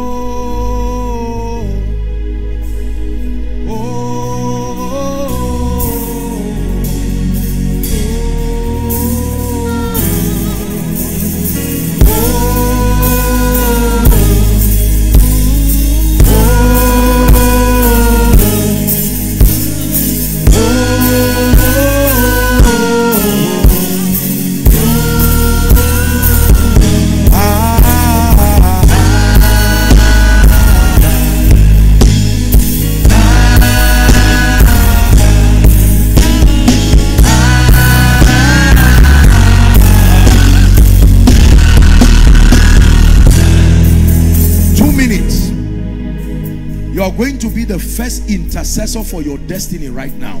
You're not praying for your neighbor. You're not even praying for your spouse. In the next 2 minutes, I take any position you want, but I want you to cry to the God of heaven, Lord, visit me, change my story, give me a testimony. I've mentioned all of these forces. Some are at work in your life currently, some are not, and there can be levels of these forces working in your life. Open your mouth and pray in 1 minute. Restore, restore, restore, restore in the name of Jesus. Restore. Plant upon me, plant within me the spirit of prayer and supplication that leads to restoration. Oh, let me hear your voice again. Let me hear your voice again. Let me hear your voice again. Speak. My destiny is at the mercy of your voice.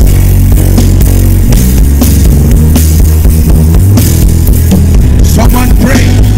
I obtain grace to obey. Grace to obey.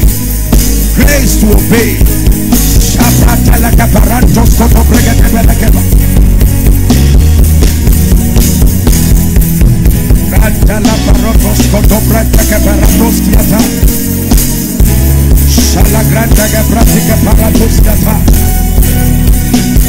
Fresh oil, oh God, upon my life, upon my destiny. Speak. Let your word come with power tonight.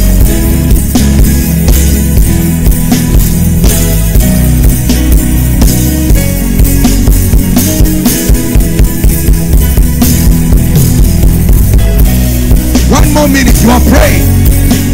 For everyone that asketh, receiveth. To him that seeketh, he will find, and to him that knocks, the door shall be opened.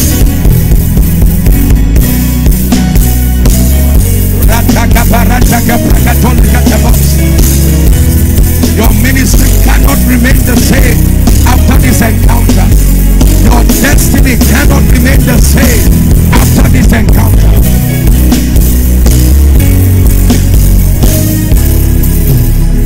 Hallelujah. Hallelujah. If you are trusting God here for a healing in any part of your body, I'd like you to place your hand. I will pray for the sick now. Then I'm going to begin to prophesy. The major thing that I want to do tonight is prophetic declarations and impartation. This is really what you need. Hallelujah. If you are sick and you don't get healed supernaturally, you can get healed medically, but you can't receive prophecy medically. Are we together now? If it does not come by God and by grace, you remain grounded until the day the word of the Lord comes to you. Place your hand. I want to pray for you. This is by no means despising the power of God to heal. I believe in the healing grace. One of our precious ladies in the morning here, it was so touching, suffering from hernia and having most or all of her family members having it again. There are people who have come here, you love Jesus, but he said, I will restore health and cure. I will restore. I've taught you here that sickness is actually a measure of death at work in your body. I hope you know death is in measures. There is a measure of death that when it overwhelms you, you will have to leave. But if it has not gotten to that measure, you can manage certain things. I hope you know. An organ in your body can die and you are still alive. That's because a measure of death. For instance, cancer, they can say you have stage 2, stage 3 and you are still alive. But there is a stage it gets to. It's just a medical name. Death, like the Spirit of God, is in measures. And every time sickness comes, I am telling you, the goal is not to just make you incapacitated. The goal is to keep growing like a river till it overwhelms your body. This is one of the reasons why we pray for the sick. I have been a beneficiary of the healing power of Jesus. Else this man you see, you would not even hear of any Joshua Selman. I would have died since. I know what it means to experience the miracle working power of Jesus. It's the reason why as I minister his healing power to people across the nations, I do it with passion, because I know what it means. Lay your hands. I want to pray for you in 1 minute. Thank you for your sacrifice of your time. It will be a worthy bargain by the time this meeting is ended. Whether it's an eye problem, neck problem, a growth, bleeding, you are having liver problem. One of the demonic things I see growing among people right now is kidney failure. Kidney failure. I don't know if it happens around the East here, but I have prayed for so many people in recent time. Kidney failure. Although doctors tell us that many people don't drink water. So the caution is drink after this service, go home and drink water, whether you are thirsty or not. But there are people who, even if they drink one drum of water, these spirits are determined to pack up their organs. The Bible says he keepeth his bones and none is missing. He keepeth his bones. Kidney failure, liver problems, cancer. You find one side of your breast just swelling and you think it's just some women thing. They go and, you know, by a procedure, remove all of that, and the next thing they tell you that is benign, you're having cancer. Word of men, prostate. Now young people, you see a young person with hypertension, 18 years with high blood pressure. What is he doing with high blood pressure? What is he thinking about? It's satanic. I know a lady that would eat and vomit everything. I'm not talking like regurgitating like a goat. Everything that my Father has not planted within your body, I'm stretching my hands only to a believer. In the name that is above all names, I decree and declare the spirits that are back of any infirmity, by the power that raised Christ from the dead, from the tent, the overflows outside, the balcony, those who are here and those who are following online, in the name of Jesus, I command those spirits to leave your body now. I command those influences to leave your body now. Leave your body now. Leave your body now. Leave your body now. I decree and declare, Enugu, be healed now. Blood conditions, be healed now. Eye conditions, be healed now. Anyone with a pain, and if you are standing for someone, I'm seeing some of you lifting pictures of your loved ones. I want you to release your faith in the name of Jesus Christ. Hear me. Anyone having organ failure, heart attack is killing people both young and old. People go to bed and they don't wake up. Are we together? Yeah. Any cardiovascular disease here, in the name of Jesus, whether it's heart palpitations, a hole in your heart, you are not able to breathe well, in the name of Jesus, I decree and declare, be healed now. Be healed now. Severe pains. There's someone, you have severe pains like joint pains. You know how it happens for a sickler, an SS patient, where you have excruciating pain like a crisis. You are not a sickler, but you have this recurrent pain. I'm praying for you in the name of Jesus. What he says to one, he says to all. Anyone having pain around any part of your body, that pain disappears now. Anyone with a hearing problem, I decree and declare, may your ears be opened now. Any bone problem, you came here, you're on a wheelchair or on a stretcher, on a crutch, you are not able to walk, in the name of Jesus Christ, I release the healing power of Jesus over you now, and I decree and declare, find strength to your limbs. Even though I'm praying for the sick, anyone here called barren, you've not been able to celebrate children, I pray in the name of Jesus. The Bible says by faith Sarah received strength, the kind of strength required to make for conception and delivery. Let it rest upon you now. Let it rest upon you now. Anyone here with an issue of blood, in the name of Jesus, we declare that the fountains dry this moment. Lumbar spondylosis and all kinds of pain, neurological problems, I stretch my hands, the Lord is healing someone in the name of Jesus. Whether for you or for your loved one, I decree and declare, be healed now. Be healed now in the name of Jesus. The Lord is showing me a vision of two men here. This is a challenge you have as in the manner of men. I'm praying for you in the name of Jesus. This thing has affected your home, it has affected your marriage. You are in this place right now, you've gone to the hospital. I pray for you by the power that raised Christ from the dead. May the Lord bring healing to your body now. May the Lord bring healing to your body now. May the Lord bring healing to your body now. Any growth in your body, lumps around your breast, fibroids, and all kinds of satanic growth, may they melt and pass out of your body now. Don't be tired of saying amen. I pray for you, whether I mention your case or not, by the power that raised Christ from the dead, be healed this moment.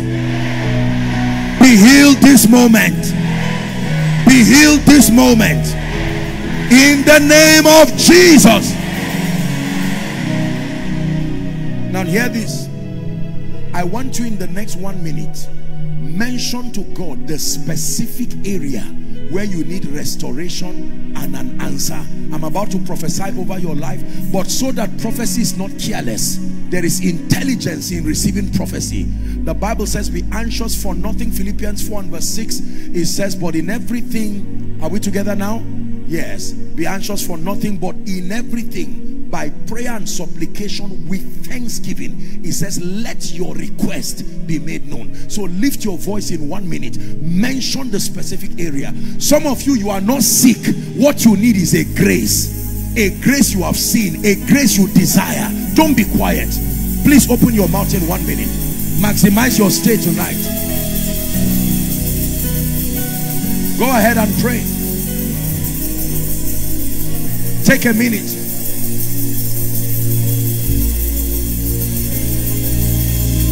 You are about to receive a very mighty prophetic word.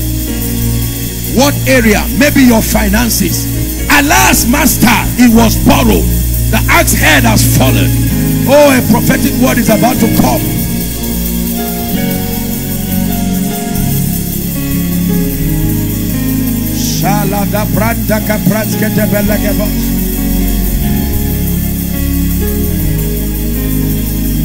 Take a minute to pray.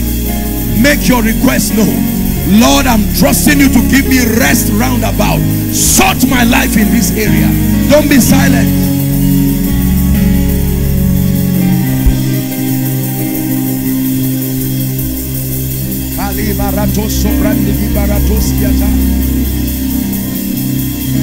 In Jesus' name we pray. In Jesus' name we pray. Now I'm standing here in partnership with the grace of God upon our father and our mother, the grace of God upon the angel in this house, and under the corporate anointing, all the graces here captured, every prophetic word you are about to receive, I'd like you to receive it and shout a thunderous amen. Amen believing. Amen believing. He says, I am the amen, the beginning and the last. And whilst you are praying, I sense that from heaven, like the dew of Hammon, that these answers will come as mantles and graces. It will rest upon you, and you will walk out of this place a new man. Are you ready to receive now? In the name of Jesus Christ, I pray for you by the power of the Holy Spirit. What your father suffered, what your mother suffered, what those who went behind you suffered, that is now trailing and haunting your life, by the blood of the eternal covenant, let that captivity come to an end now. Let it come to an end now. Let it come to an end now. Let it come to an end now. Let it come to an end now. Because thou hast loved righteousness and hated wickedness, therefore God, even thy God, has anointed you with an oil of gladness that exalts you above your fellows. I pray for you. I place an unction on your head tonight. I decree, may that grace distinguish you. Cease to be ordinary from tonight. May that grace distinguish you. May that grace distinguish you. May that grace distinguish you. In the name of Jesus Christ. Hallelujah. It says, thou shalt increase my greatness and comfort me round about. I pray for you. The cause of stuntedness, the cause of smallness, is said, I will multiply them, they will not be few. I will glorify them, they will not be small. I decree and declare, step into the next season of your prophetic destiny. Step into the season, the next level of your prophetic destiny, the next level of greatness, the next level of glory, the next level of power, the next level of wisdom, in the name of Jesus Christ. Hallelujah. The Bible says the righteous shall flourish like the palm tree. Do you know why they plant palm trees around oceans? Because even when other trees break, a palm tree can literally bend 180 degrees, the leaves touching the ground, and it will spring back and stand straight. The Bible says the righteous, they will flourish like a palm tree, not like any other tree. They can bend left and right, but they don't break. They come back to that center of gravity. I pray for you in the name of Jesus. Anything that wants to shift you left and right, to take away stability from your life, like Jesus, I pray for you. You are stable with consistent results. Consistent results. Consistent results. Consistent victory. In the name of Jesus. Hallelujah. I shared the scripture in the morning. I want to repeat it for you now. Numbers 1 and verse 5. These are the names of the men that shall stand with you. For many of you, your unbecoming in life is that you have no man. John chapter 5, the man at Bethesda, when Jesus came to him and said, will thou be made whole? He said, I have no man. The absence of a man turned something that can be 1 minute old captivity and he will be free. It turned into 38 years. You are as favored as the men that stand with you. The Bible says these are the names. Numbers 1 and verse 5. These are the names of the men that shall stand with you. Woe betides a man in this end time who is alone. The Bible says it is not good for man to be alone. He's not just talking about a wife. Oh, if you are alone in life, in destiny, in ministry, two are better than one, and a threefold cord cannot be easily broken. I pray for a man of God who has been alone, struggling alone. I pray for a businessman who has been alone, void of helpers. May help come speedily. May help come speedily. May help come speedily. May help come speedily. Hallelujah. I don't know how many of you are interested in this prayer. I've prayed it for my people.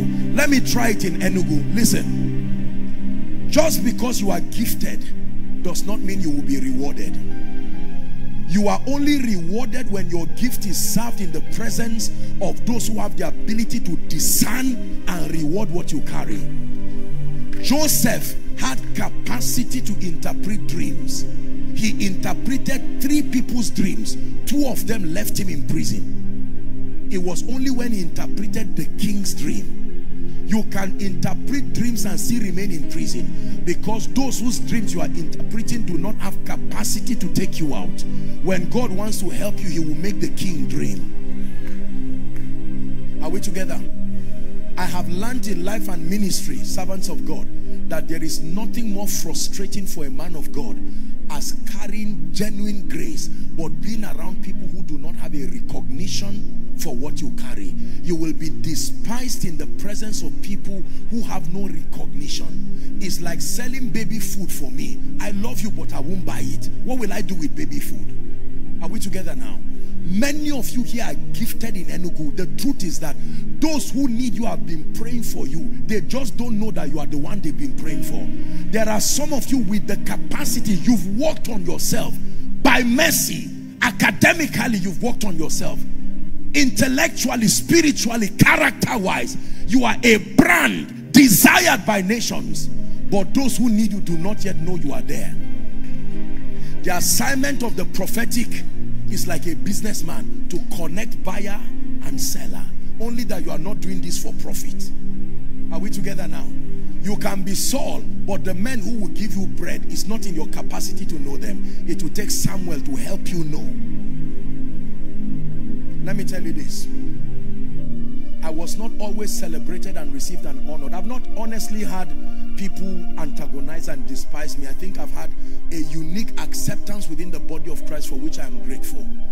But there are many men of God I know, for a long time they carried grace, but they were in the midst of people who did not despise them. It's when they invite everybody and they are not coming, they now come and say, we don't know if you can help us, so sorry about crashing on you. Now, I'm not in, so everybody has process and we grow, but a time comes in your life when your sacrifice should produce a result that consoles you. Are we together now? I've heard people speak to me intelligently.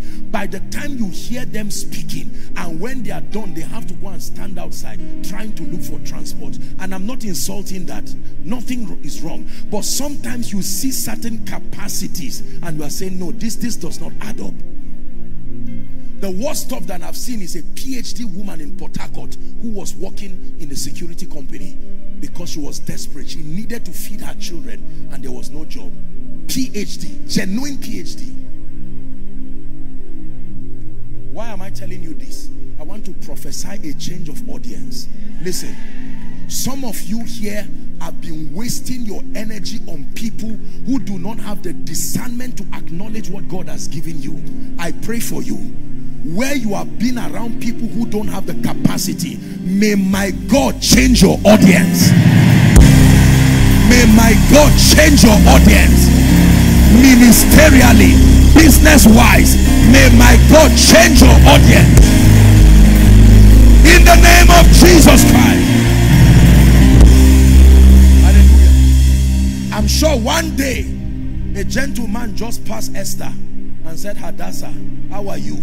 Not knowing that one day that young lady was going to be his queen. There are some of you are carrying the destiny of Hadassah, but the right eyes have not seen you. Help those under the anointing. The right eyes have not seen you. And I don't just mean it in terms of marriage.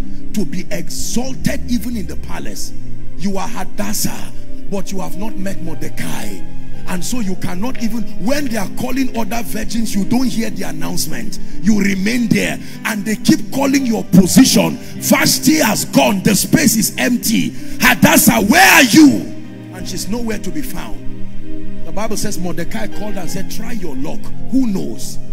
But when favor rested upon her, the Bible says the king saw her. Esther chapter 2 and verse 17. That you don't have to bring them out. We're not really having that time again.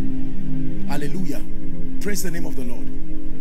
I know what the favor of God can do. I want to pray that favor for you, because favor is the mystery behind ease.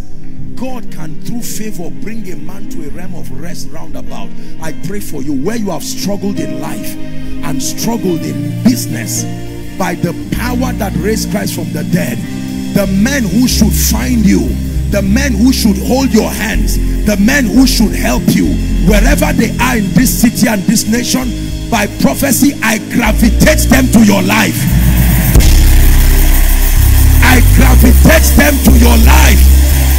I gravitate them to your life. Hallelujah. We're wrapping up. Listen, listen. There was a man, sir. He was trusting God to help him and to change his story. True story. And I think he was a lawyer or something of that sort. And he didn't, the senior advocate wanted to help him. I hope I still remember the story. And he didn't know how to help the young man. So one day, they were in a place where there were many senior people, wealthy billionaires. And this is all he did. Someone come, this protocol or anyone, let me use you, come. Follow me everywhere I go. So this is a young guy trusting God for open doors. This is a very senior man in his industry. And he said, everywhere I go, follow me. He brought him out. And he was acting as if they were discussing. Follow me, not as a protocol, as friends. And he was talking with him, how are you? How is your wife? And the man said, what are you doing to me now? You are wasting my time, sir. I'm trusting God. And he turned around again, said, so is everything fine? All those millionaires were watching him. The man that they desire was talking with someone as a colleague. As soon as he took him to the office, he now said, that's it, you can go. The man felt angry. As soon as he came out and was going, a wealthy man stopped him and said, sorry, oh, we've been trying to reach that man. Since we cannot get him, can we use you to do this contract? Name your price. Let me tell you this. I only gave that example to tell you presence has power. There are many ways doors open. You can use a key. You can use your iris. But there are times that your presence can open a door. Have you seen doors to the airport?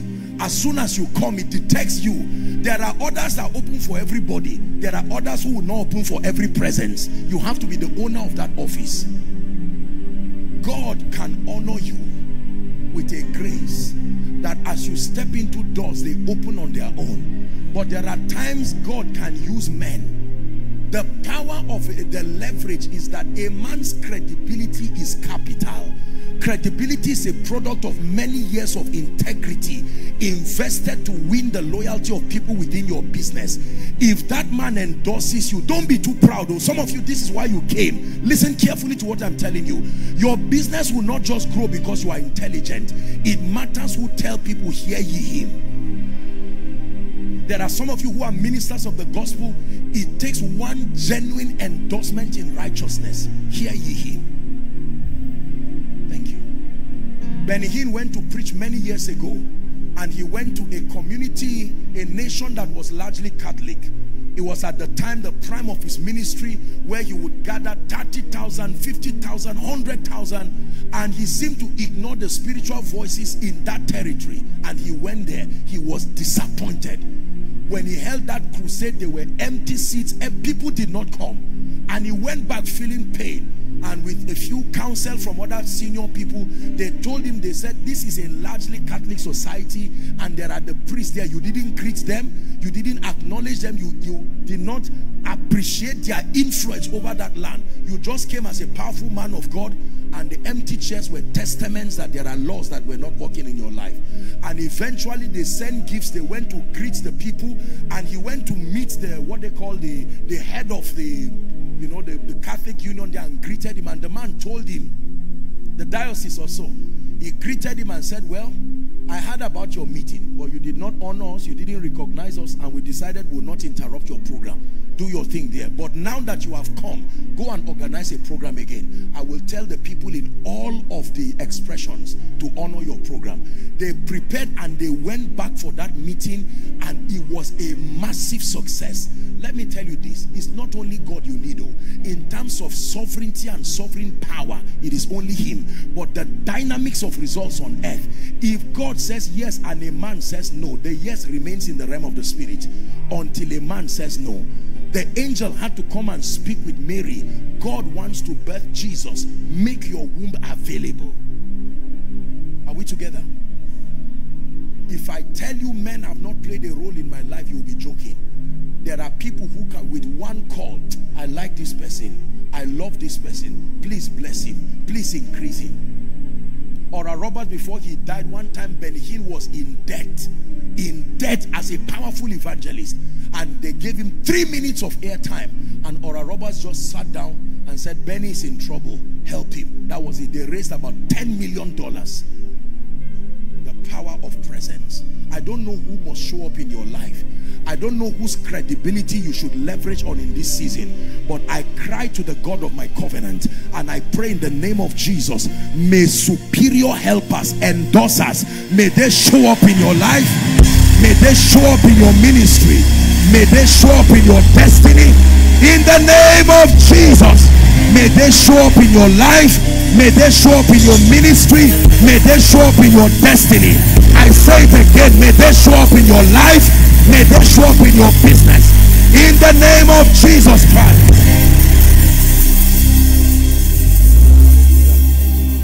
Praise the name of the Lord. Where it has been shame for you and a reproach, may my God give you double. Now, standing upon the grace that is over this church, the grace is over this city, let me speak to you now. Restore. Restore. Restore.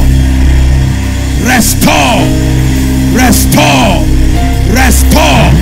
A restoration of your joy, a restoration of your peace, a restoration of opportunities, a restoration of relationships, a restoration of graces, in the name of Jesus. Whoever left your life that should not have left, may they return back. Whatever left your life that should not have left, may it return back. Every lost coin in your destiny, find it speedily. Every lost coin, find it speedily, in the name of Jesus.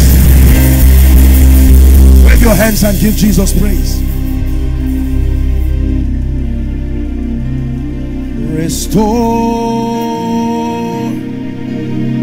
everything that was lost. Restore everything that was stolen. Restore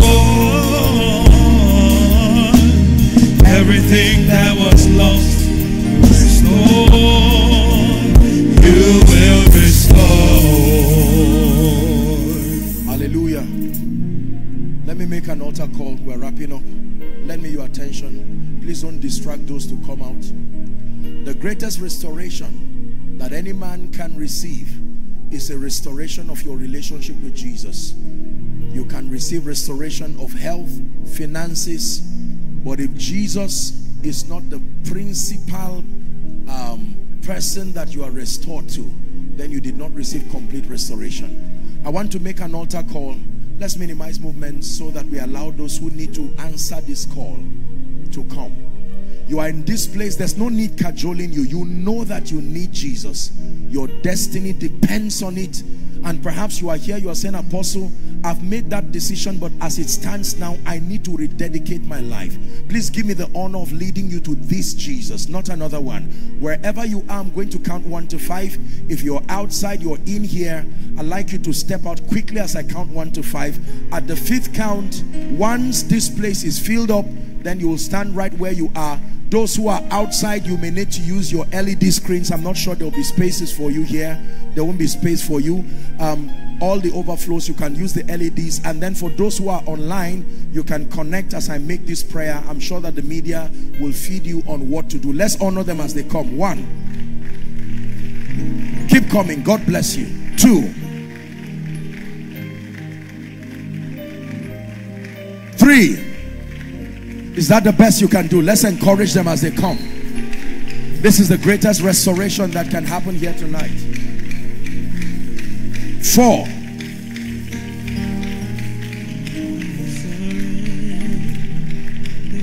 Finally, 5. God bless you. I want to thank you so much, ladies and gentlemen. Please keep coming quickly.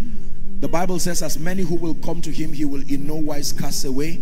I thank you for the courage to make this noble decision even at this conference. Let me request that you lift your right hand to Jesus as a sign of surrender and say these words after me loud and clear. Let him hear you. Mean it from the depth of your heart. Say, Lord Jesus, tonight I have heard your word. I desire restoration of relationship, of fellowship with you. I believe that you are the Son of the living God. I believe that you died for my sin. I believe that you rose again for my justification. Right now, I receive Jesus into my heart as my Savior, my Lord, and my King. I declare that the power of sin, Satan, hell, and the grave is broken over my life. From tonight, I am a child of God. I go from glory to glory, grace to grace, in Jesus' name. Keep your beautiful hands lifted. Father, thank you for these precious ones. They have come declaring your lordship over their lives. I declare over your life that the grace to walk in victory, let it be yours from today. I call you bona fide recipients of the life of God, and I declare you are empowered by his spirit to walk in victory.